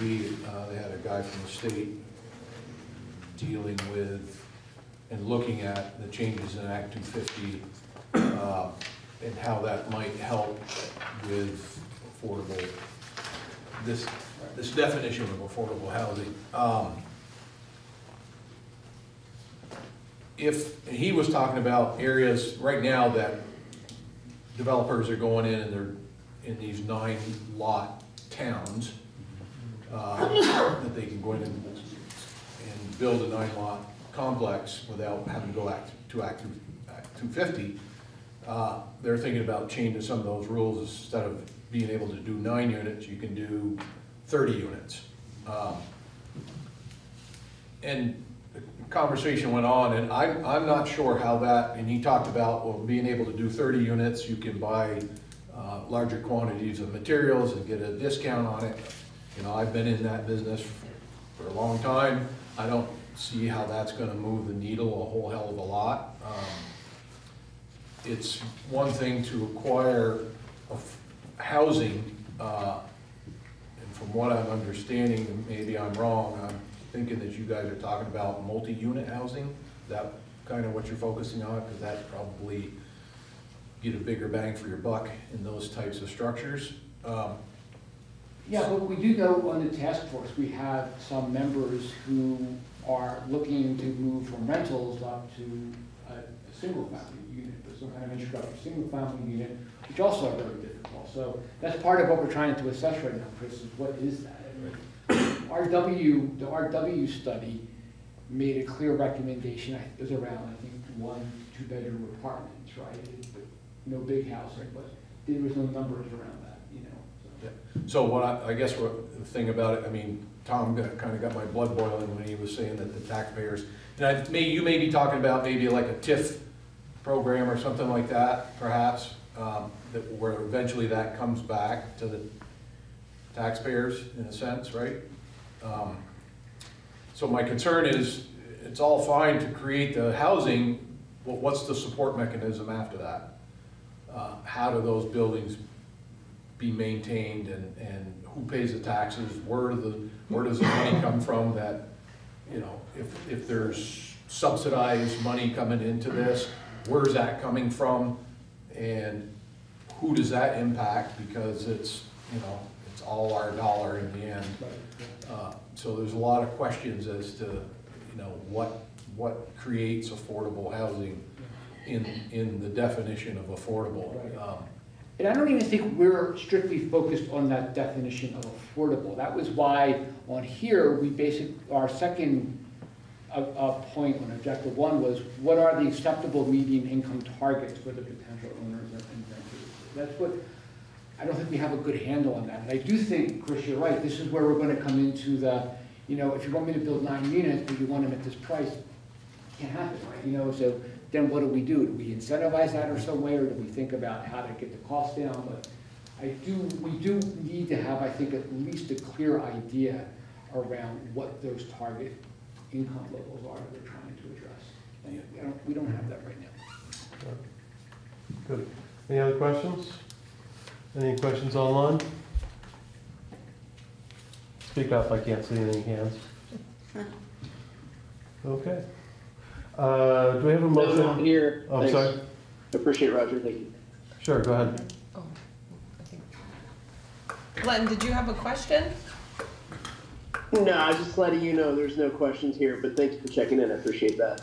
Yeah. Okay. Do we have a motion to approve the recommended task force objectives for 2021? I make a motion to approve the Waterbury Housing Task Force 2024 recommended objectives. I'll second. Moved and seconded. Any further discussion? Yes, Alyssa. I'll take this moment to just shamelessly thank Joe for all of his work as the chair of the task force. I will say, as someone who's really excited about this task force and did not have the capacity to regularly staff it, Joe comes to every meeting with a multi-PowerPoint slide presented or seven. I was reading, he's read the Londonderry Housing Needs Assessment in his spare time to do your comparison research, but just, it's volunteer time and you bring a lot to the community, and just, I think everyone should know how much work you put into moving this task force forward, and thank you, so thank you, Joe. Okay. Thankless job. The motion is moved and seconded. All in favor say aye. Aye. Any opposed? Any abstentions? Thank you, Joe. Thank you so much. And the rest of that one. Okay, next up we have school use as a polling location. Boy, this should not be contentious at all. Do we have some background information from the town manager? You have it from the town clerk, actually. Town clerk. Okay, clerk. So there's a lot of content here to read. Brief background, last March of 2023, well, first of all, for those of you that were here last year, Mr. Lipsetter came and spoke to us, and I brought it up then, that the November 2022 general election at the school was hostile and really uncomfortable. The school didn't want us there. The public didn't want, the staff didn't want the public there. It was just a really terrible experience.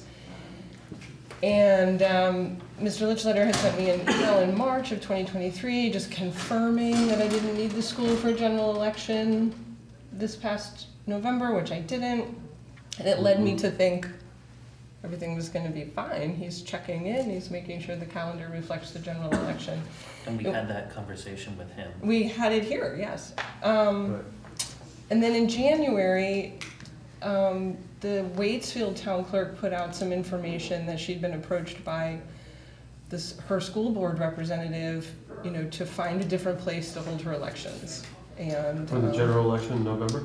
For the, I'm not sure the specifics of the inquiry, Roger, but basically not in the school. Right now, the chatter about town meeting day is just hearsay, I think. I haven't, the focus seems to be on the November general election because that's when school's in service. Yeah, school's out on town meeting day, right? It is, but it's out because of an extended vacation, right? They specifically make their calendar reflect their February break lasting through town meeting day.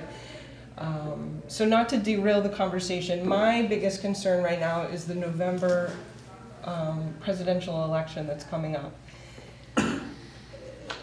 Partially because one of our staff members is on the school board and is able to feed me a little bit of information, I've come to find out that there's a new policy that has just been introduced to the school board that would change their use facilities, draft community use of schools facilities policy. So there's a lot of language in here that's concerning to me. Number 3 on page 2.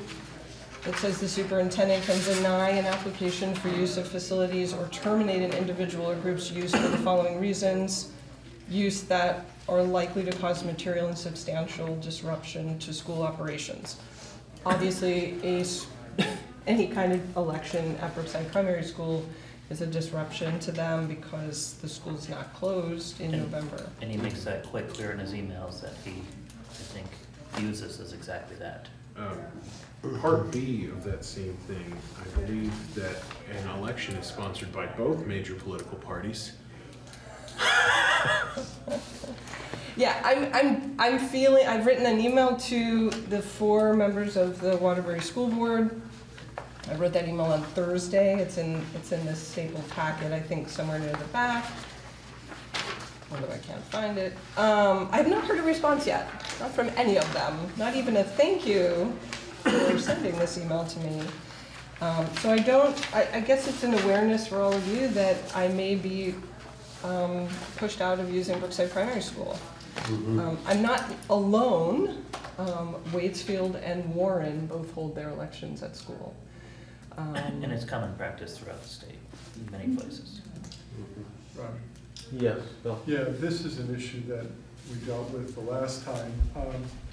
One of the pushbacks that I'm hearing through the grapevine is that, well, you know, elections are on Tuesdays usually, and it's an odd day of the week. Well, it's too disruptive to parents to have a Tuesday off. You know, we like to, you know, because we've suggested, could you have an in-service training? Take all the teachers to Harwood, do an in-service training, and let the schools that have the elections have elections. Well, we like to have our in-service trainings on Mondays or Fridays, or I don't know. And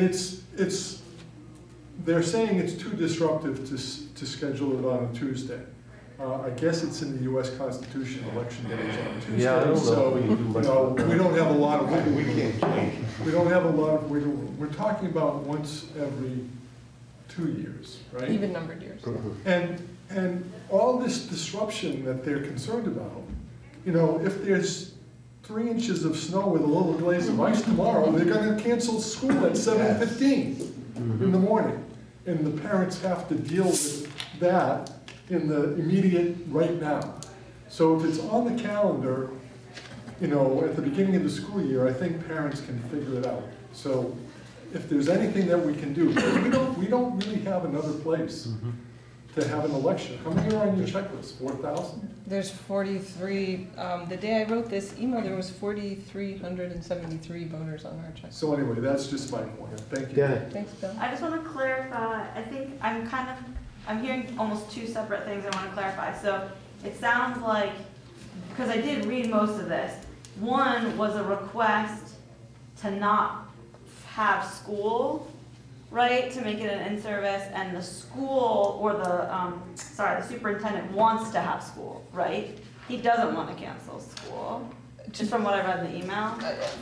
Yes, to simplify it. Okay. He has a list of reasons why. Yeah, I did read it. So he doesn't seem concerned that it's a disruption. But then the other argument is that we're worried, not argument, but the other concern is that we're worried that he is then gonna say it's a disruption and then not approve election day at the school. That's the concern. I am concerned, Danny, because all of a sudden this agenda item popped up just now, just as the conversation with him and 3 town clerks to change the school use policy. Okay. And I believe the policy is on their next agenda. It is on their next agenda, yeah. So if adopted, it essentially gives them that authority. I mean, he essentially has that authority now, as far as I can tell, Well, yeah. but it just solidifies his authority to, and in the school board meeting, if you go and watch the school board meeting, one of our representatives said, so, basically number 4 gives you permission to tell them they can't have elections in the school. Excuse me, number 3. Just this email makes it sound like he's like very pro having. I agree, and then you can watch that school board meeting and hear him tell you the common calendar is prohibitive, the midweek in-service day is prohibitive, towns are moving away from using schools, so why can't these 3 towns move away from it? I even heard there's not a lot of parking, which I feel like there's ample parking at Brookside Primary School. I don't know why he made that remark. Way more than a year. Yeah. I talked to the Secretary of State's office today. Will Senning called me, which was fantastic. Just had a brief conversation with him. There's nothing he recommends that we're not already doing. So he recommended reaching out to Vermont School Board Association. Liz is doing that. He recommended the Board of Education. Liz is doing that. He recommended I email the school board. I've done that. The only thing I haven't done is sat down with Mike Lichletter and had a conversation, and I'm reluctant to do that because I feel like he holds all the cards. Other than begging him to let me have it there, I don't really know what more I can say that I haven't said already. So if there's an email that can be drafted or a letter that can be written to invite him in to have a conversation about this. When's their next meeting with this agenda?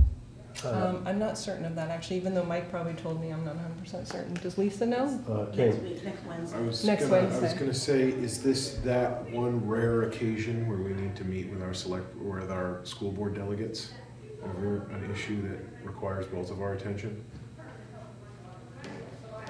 You can invite them, they respond. Okay, but, I'm disappointed that I didn't even get a thank you so much, I'll look into this for you. Just my response might be that we could certainly talk with our particular representatives, but I also think talking directly with the superintendent might promote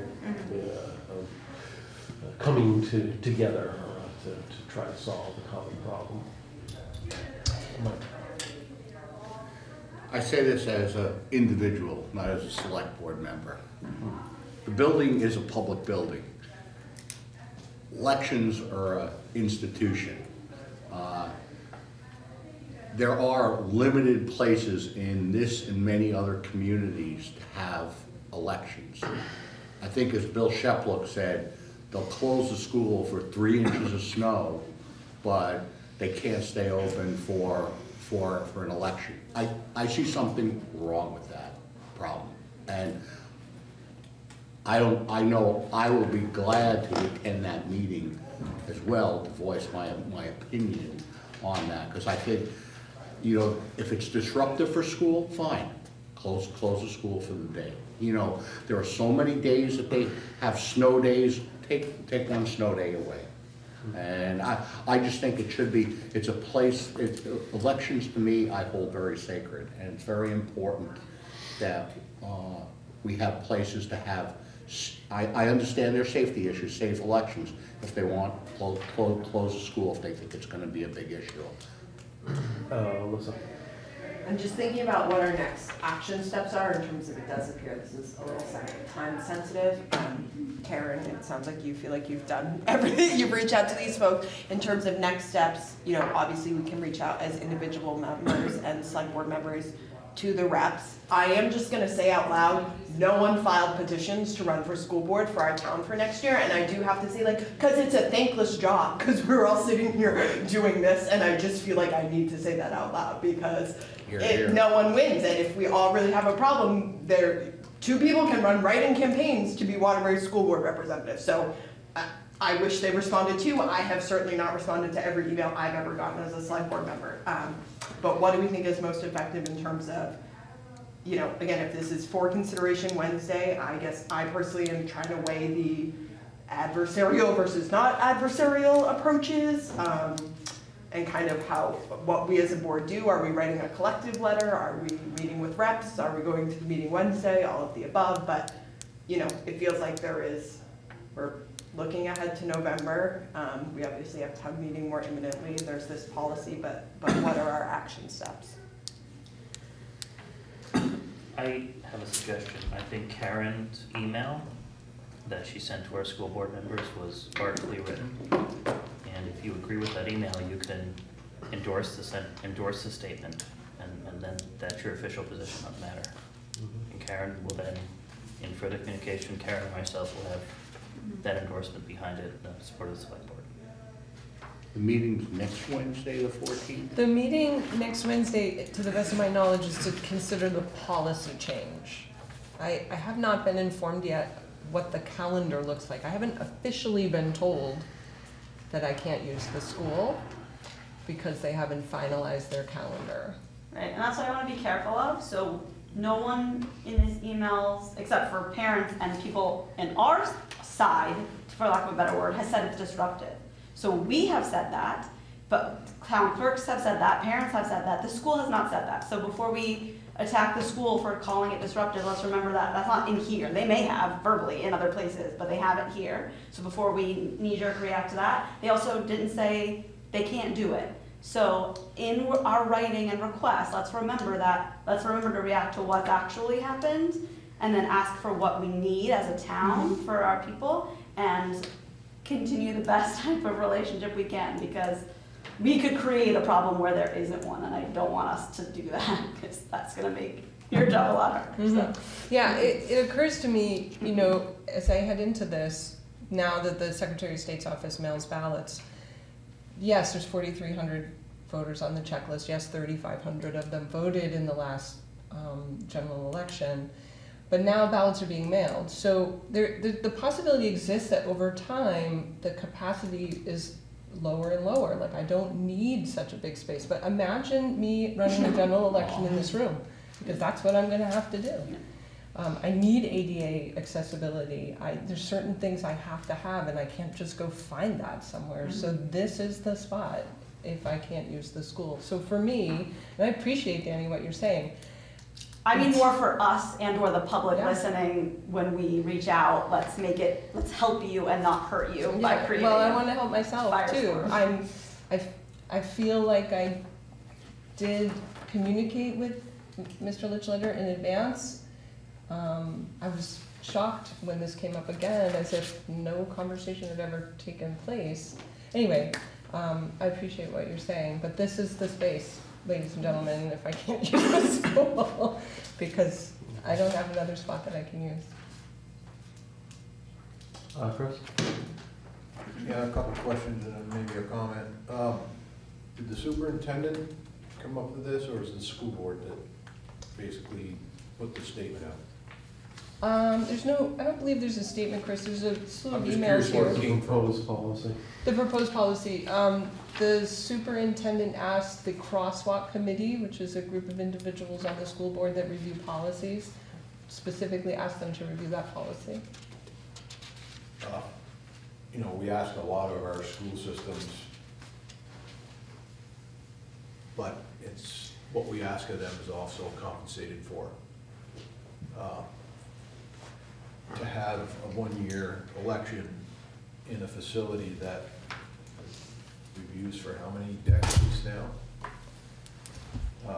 Maybe the legislators ought to be contacted to perhaps try to get something through the State House to cast that in stone. Right, hence the outreach That to with the all of our Board of tax dollars that we Education. put into the school systems to request one day a year for an election facility, I don't think it's too much to ask. It's, you know, it makes me sick to my stomach to hear that, because it's just, to me, it's another sign of the Vermont that I used to know, just kind of slowly disappearing, and it's saddening. I hope we can work this thing out. This is Lisa Walton. Can I say something, please? Sure, Lisa. Hi. I couldn't hear all of what Chris was saying, but I am really surprised to hear that the superintendent of our school would be suggesting for even a moment that the community members would not be welcome to use the school for the purpose of voting. I know that everyone probably in that room would be surprised if that's truly the case. Hopefully there's been some sort of miscommunication here, but I would hope that if in fact this is the direction that the superintendent is leaning, that the school board the select board as a whole, as well as the town manager, would in no uncertain terms write a letter or make a statement that says that they, you know, absolutely are opposed to not being allowed to use the school for this purpose. I don't think this should even be a question. And it would shock me if we didn't do something that showed that the select board stands with the townspeople of Waterbury on something like this. So again, I understand what was said about our not wanting to jump to unnecessary conclusions and causing a problem before there is one. But I think Karen is very wise in trying to address this before it becomes a problem and make sure that, you know, our rights as citizens are protected here. So, anyway. So Roger, excuse me, I didn't get finished, but so my last thing was going to be, you know, maybe we could put some thought or try to figure out if we did not, if we weren't able to use it, what alternatives do we have? Before it's too late, if anybody can pull that rabbit out of their hat. Well, there are some other halls. The armory. American Legion, St. Leo's. Yeah, Mike. What their superintendent portrays in his memo talks about violence and stuff like that.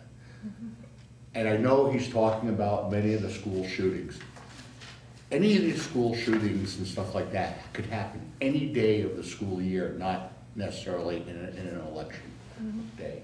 And I just think it's so, you know, well, what do we want to do? Shut the schools down to have a secure fortress there? I just, you know, if we need to have, you know, if they want to have the sheriff be at the premises, I have no problem with that, because if they feel uncomfortable. But I'm kind of like where our ex-town manager, Bill Sheplock, you know, they could move the in-service day. It just sounds like an inconvenience for them to move their in-service day, and I'm just appalled.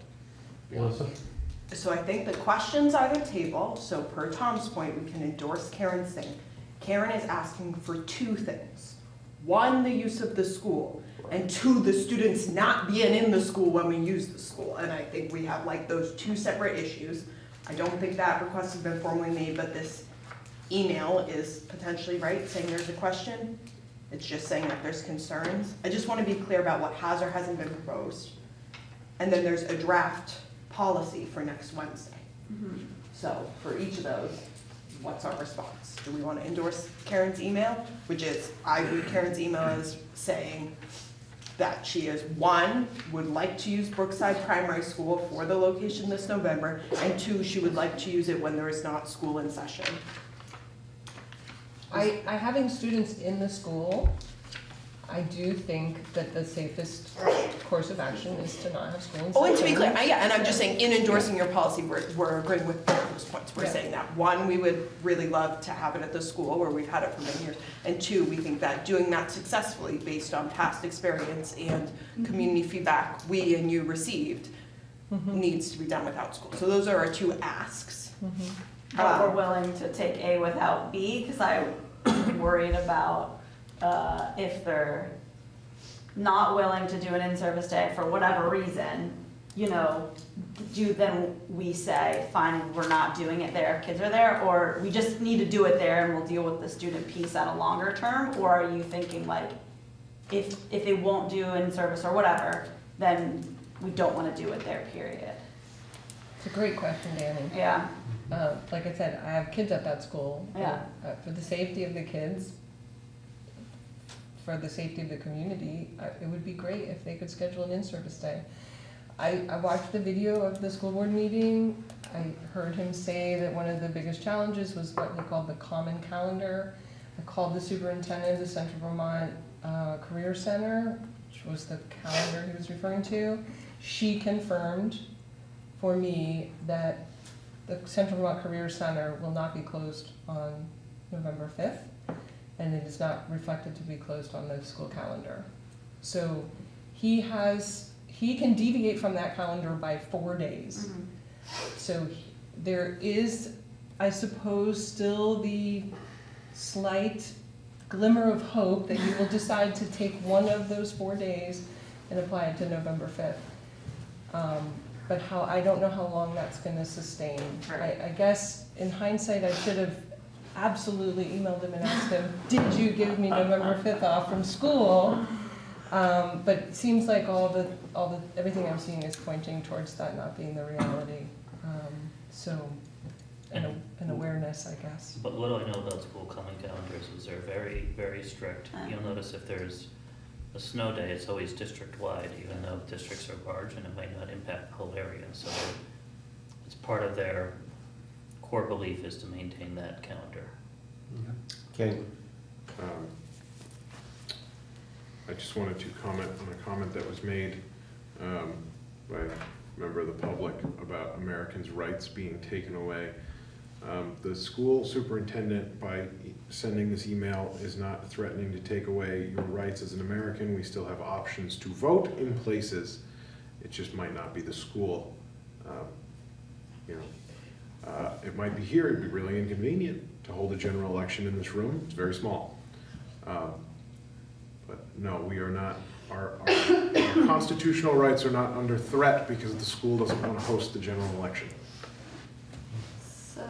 So to follow up, as individuals, we can write to both the superintendent and the school board members representing the select board and ourselves as individuals and members of the public can do the same to officially endorse requests.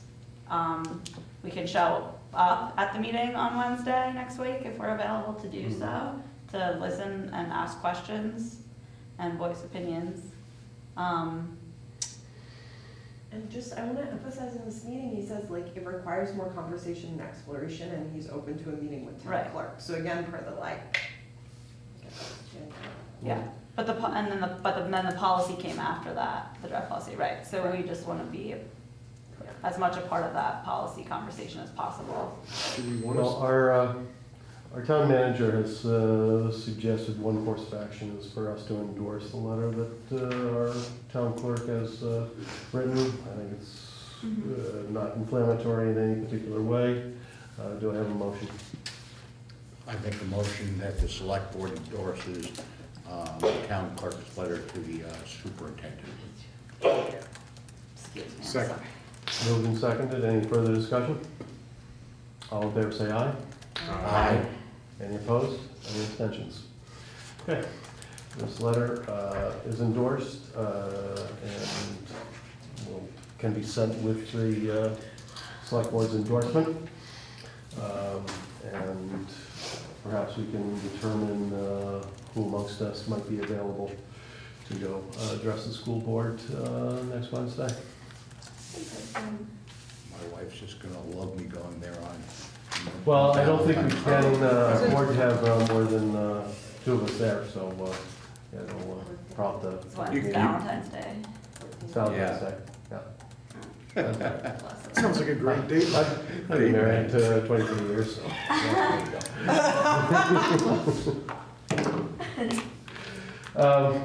Yeah, I wouldn't mind going, trying to pursue our interests in a way that's not necessarily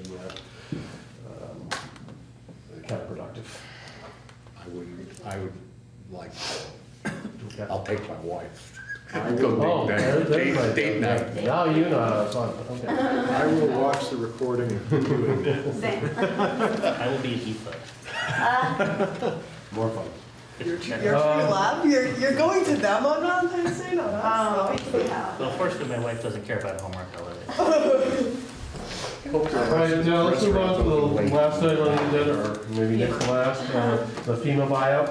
Oh, yes. Do we have? It's right here. No, you don't have any, you don't have any of the paperwork. Last minute came in on Friday. Let me just make sure I get the address correct on Excuse this us, one. let's listen to Tom. Danny Carpenter and Tasha Green, and the address is, jeez, what is this? Of course, it's never on page 1. 1930 US Route 2, which is Route 2 on the right, just before Jenny Davis, one of the last houses. Flooded pretty badly both times. It's livable, I understand, the owner's in it, but sick and tired of being flooded. It's a standard buyout process from our perspective if the select board approves it. The interesting component about this one, which will come out later, is it is double wide and it can be moved, and that may be a possibility. No need to demolish it, so perhaps she can get some buyout funds and find a lot elsewhere. And maybe that's the best solution for everyone. Move to higher ground. Yes. So she's not 100% committed to it, but she's interested in exploring the option. And so the buyout would just be condemning the property, essentially, buying the lot. Yeah, from our perspective, in the end, it'd be the same process. We'd own the land. Mm-hmm. Yeah. Okay. We're going to be the proud owner of a lot of pocket parks here. I need to make any signature so I can notarize it. All right, do I have a motion? I'll move to approve the buyout request for 1930 US Route 2. Second. Moved and seconded. Any further discussion? All in favor say aye. Aye. Any opposed? Any abstentions? All right, we can all sign the buyout request. And just say, Tom, it wouldn't change, I guess I would just say we've had, a small smattering of these in places that are flooding, so it seems like it's in the town's best interest. Is there a threshold where we're concerned? Yeah, it says it on the top.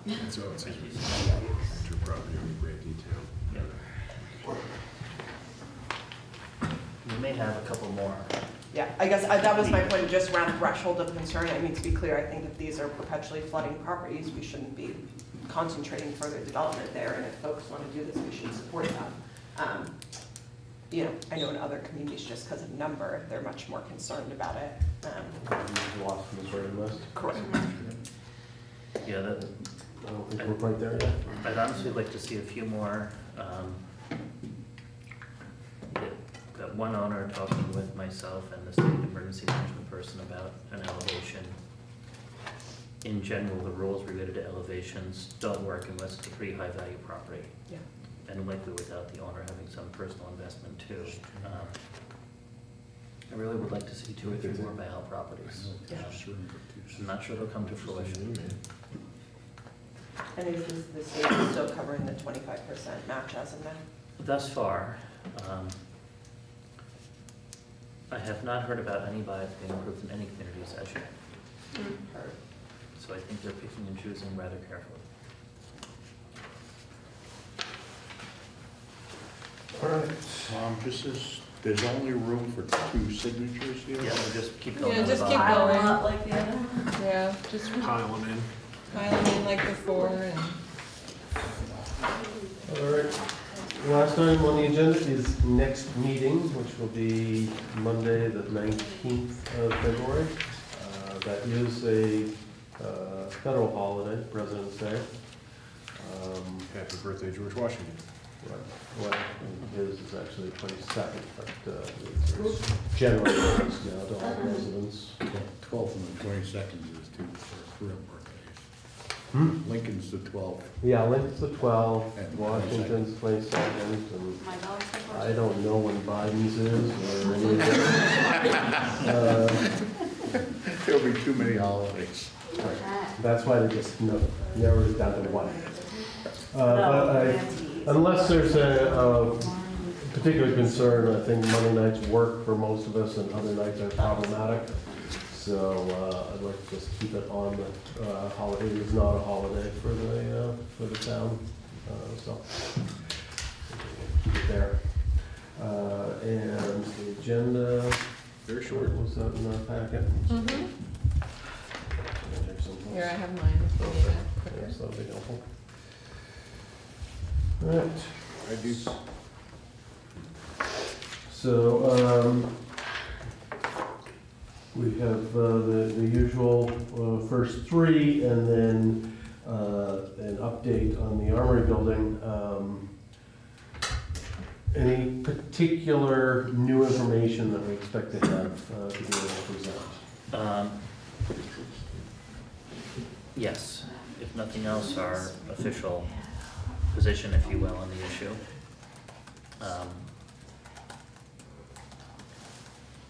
May have some additional information from other communities that have similar shelters and some shelter operators too, to talk about the community impact and what we can do to prepare if in fact it comes to fruition.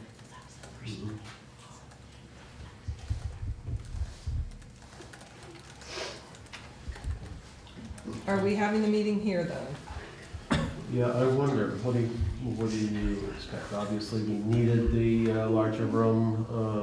School gymnasium. Knock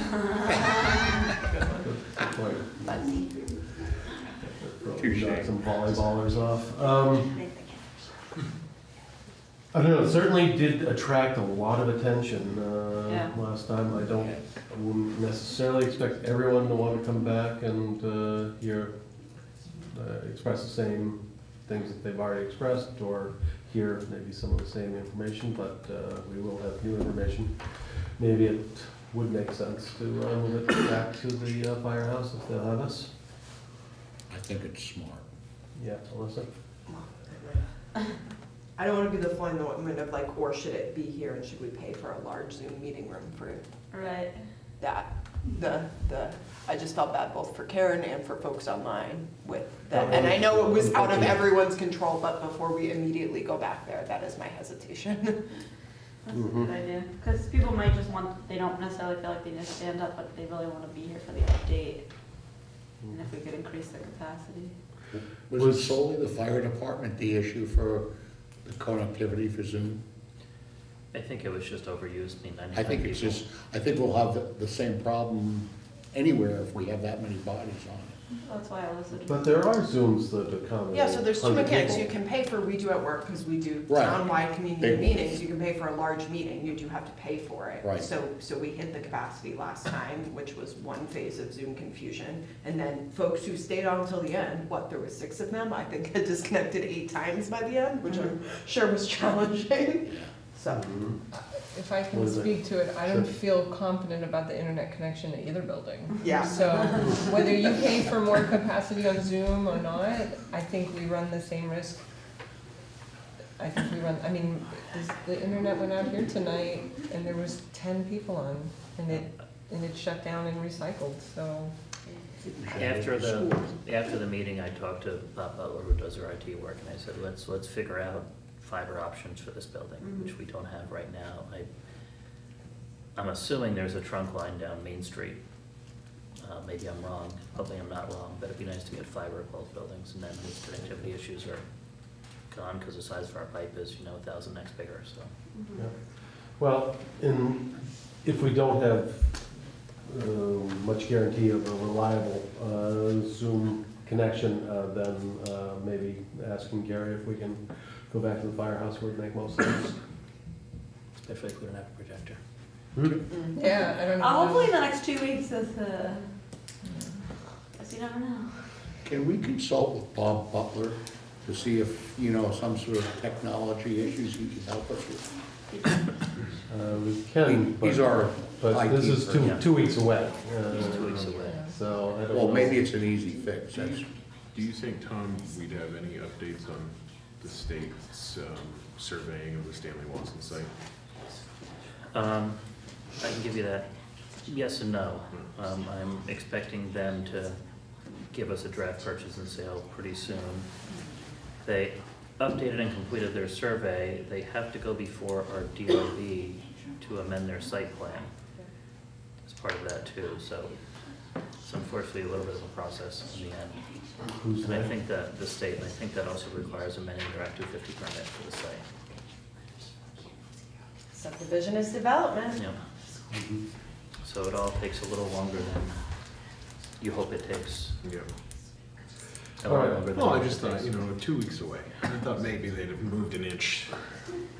Do we have consensus that we were gonna ask Gary to move to the firehouse for the meeting on the 19th?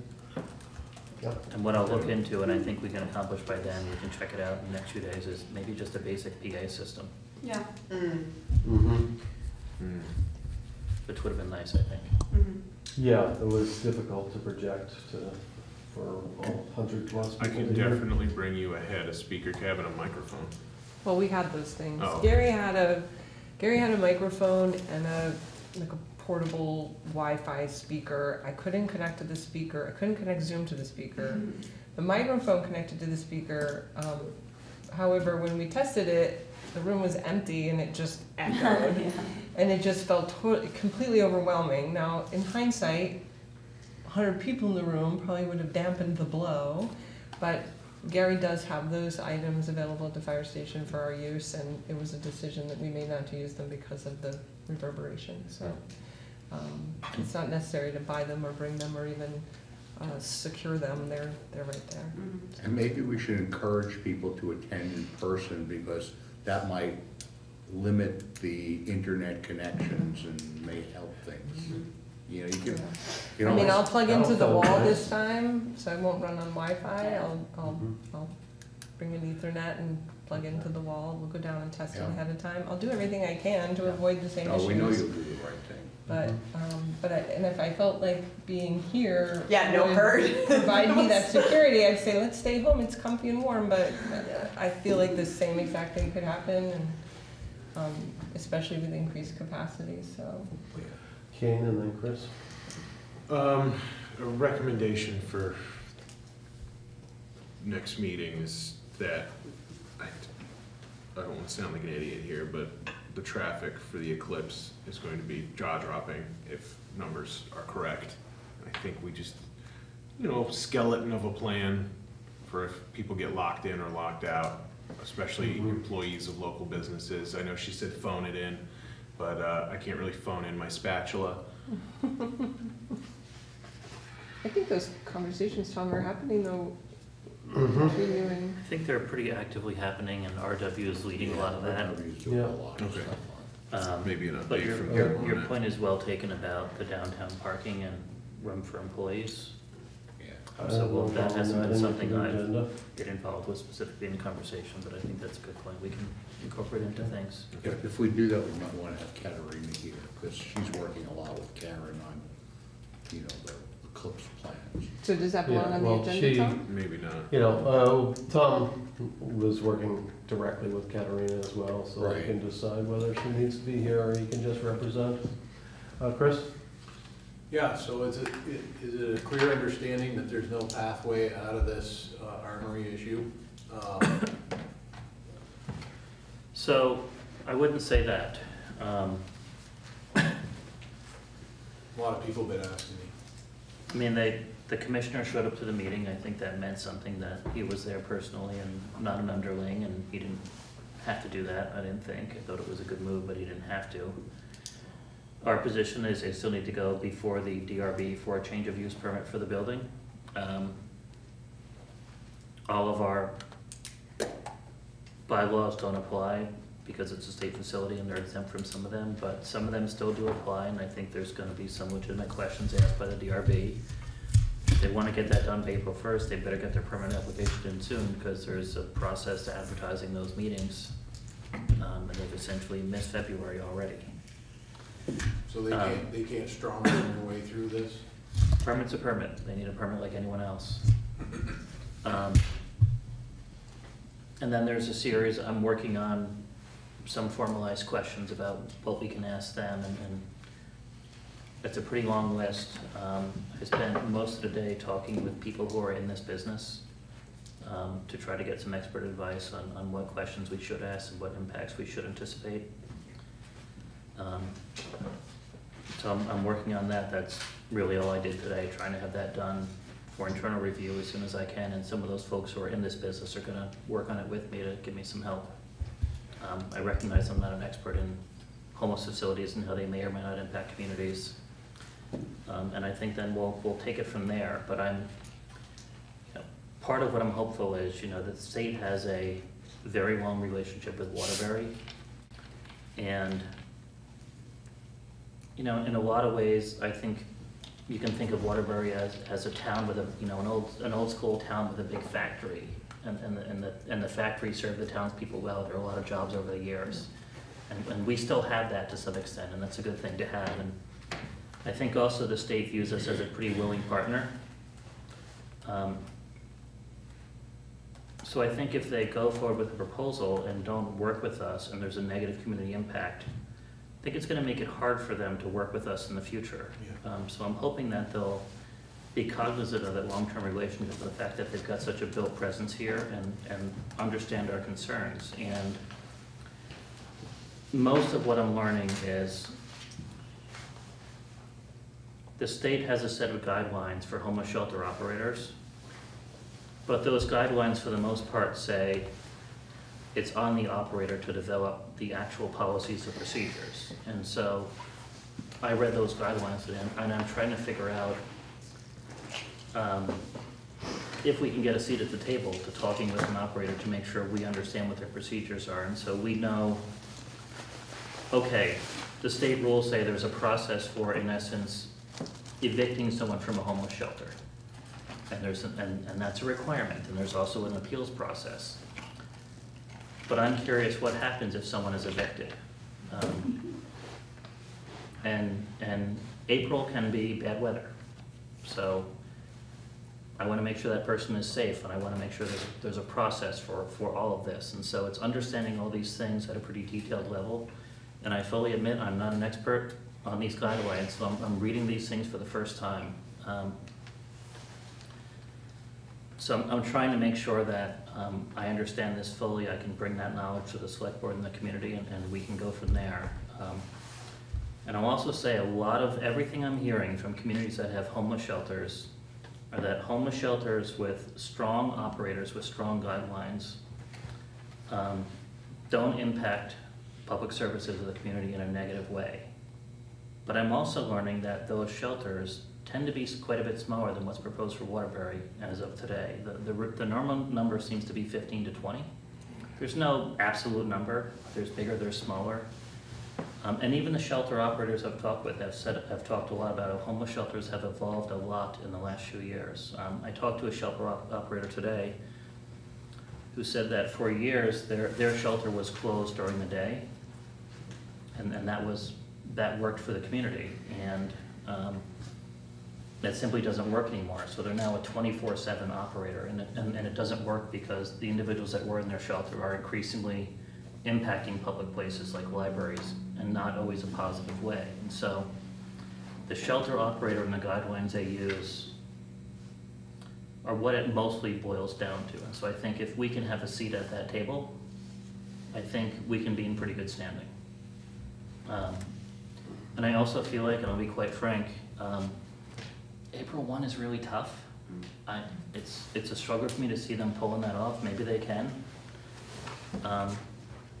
And it's also a struggle for me to see them investing in that building and only doing it for 90 days. To me, that doesn't add up. You know, the number, I don't know if this is true. The number I've heard by 3 people in the business, let's say, from their conversations with state officials is $2 million that they're planning on putting into the building. I have no idea if that's true. But that's just what I've heard, so I don't want to perpetuate it too much, but if you take $2 million and divide by 40 beds and divide by that $140 a night they're spending now, it's a year to recover that investment. Mm-hmm. Teresa made that point. Teresa made that exact point. Not knowing the exact numbers, but even if the investment was half of that, 90 days isn't a lot of time to recover it. And Bill Woodruff was up there a couple weeks ago talking to the construction manager who was working out plans for a sprinkler system. It's a big building. Putting a sprinkler system in a building when you've got lead-based paint issues and asbestos issues to work around doesn't strike me as free. It strikes me as a fairly expensive 6-figure proposition. So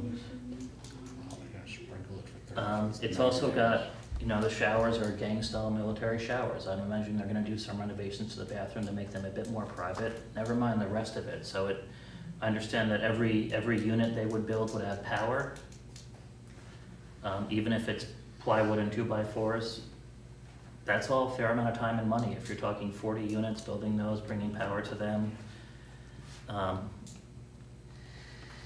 going to call time on this. This is not on the agenda for tonight. This is for the next meeting. Yeah, no, and Chris, I'm saying. No, I was just going to tell you with the fire station, so there's a lot of people that have told me that they would have gone to that meeting if they'd known about it. So now they do know about it, so I just want you to be prepared for a full house the next time. Yeah, and there's always that possibility. That was the reason that we did not put it on the agenda tonight, was that a lot of people have questions, very reasonable questions.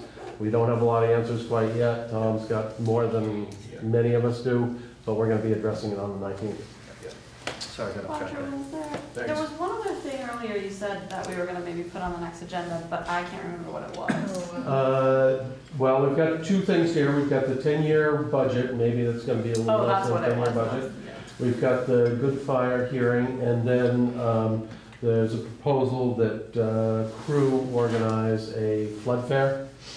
I don't know if they've got a date yet, but if they have more information, we could put it on the agenda as well. Yeah. I'm just gonna be honest, I'm gonna vote we push 10-year budget plan. We have animal control ordinance that we had on an agenda that we took off. We had noise and other. I'm not, all due respect, because I want to do it. I think we should do it, but I think doing it for the 19th, especially when Tom has so many other things on his plate, is not realistic. We can put in and I think we're gonna need more update on the armory time. I don't think that's gonna be sufficient. Well, these are just right. I know. Yeah, we should put it in the parking lot. I want to do it, but I don't think by next year it's realistic. Okay, so we do need to put the animal control ordinance back on the agenda. Well, it does, I mean, that was a Tom thing too, so I can have that. I can have that in 2 weeks. I'm not saying it's it's low on my list of priorities, but it was governed. So. Do we want to take this meeting where we're talking, we're spending probably more than an hour on the armory again, to, do we want to open with the parking ordinance? Oh yeah, definitely. Open with the parking ordinance? Yeah, it's right there. It's sarcastic. It also has to do with also I will say everyone, you should mark your calendars for both dates, because we just heard that the planning commission is the Tuesday, is their public hearing. Right. The 20th, if Martha was correct. So, fun week. I think we'll have a Zoom. Okay. I may have lost track. I have Good Fire, Crew Flood Fair, and Eclipse Parking on the agenda, and I have a 10-year budget plan in the parking lot. Am I moving the animal ordinance to the agenda? Is that what I heard? Keep it in the parking lot. Keep it in the parking lot? Yeah, I'd prefer to do that. Yeah. I mean, that just adds. So leave the majority. We're not going to be in a good mental headspace. Or depending on the level of public comment, it may be a long night already. Who's going to be when. Yeah, Okay. we can work this out on Friday. Yeah, if that works for you. Yeah, it sure does. And if anything else comes up, you can let me know. I'll bring the whiskey. I'll bring the whiskey. Oh boy. Good one. All right, do we have a motion to adjourn? I move to adjourn. Second. Moved and seconded, all in favor say aye. Aye. Aye.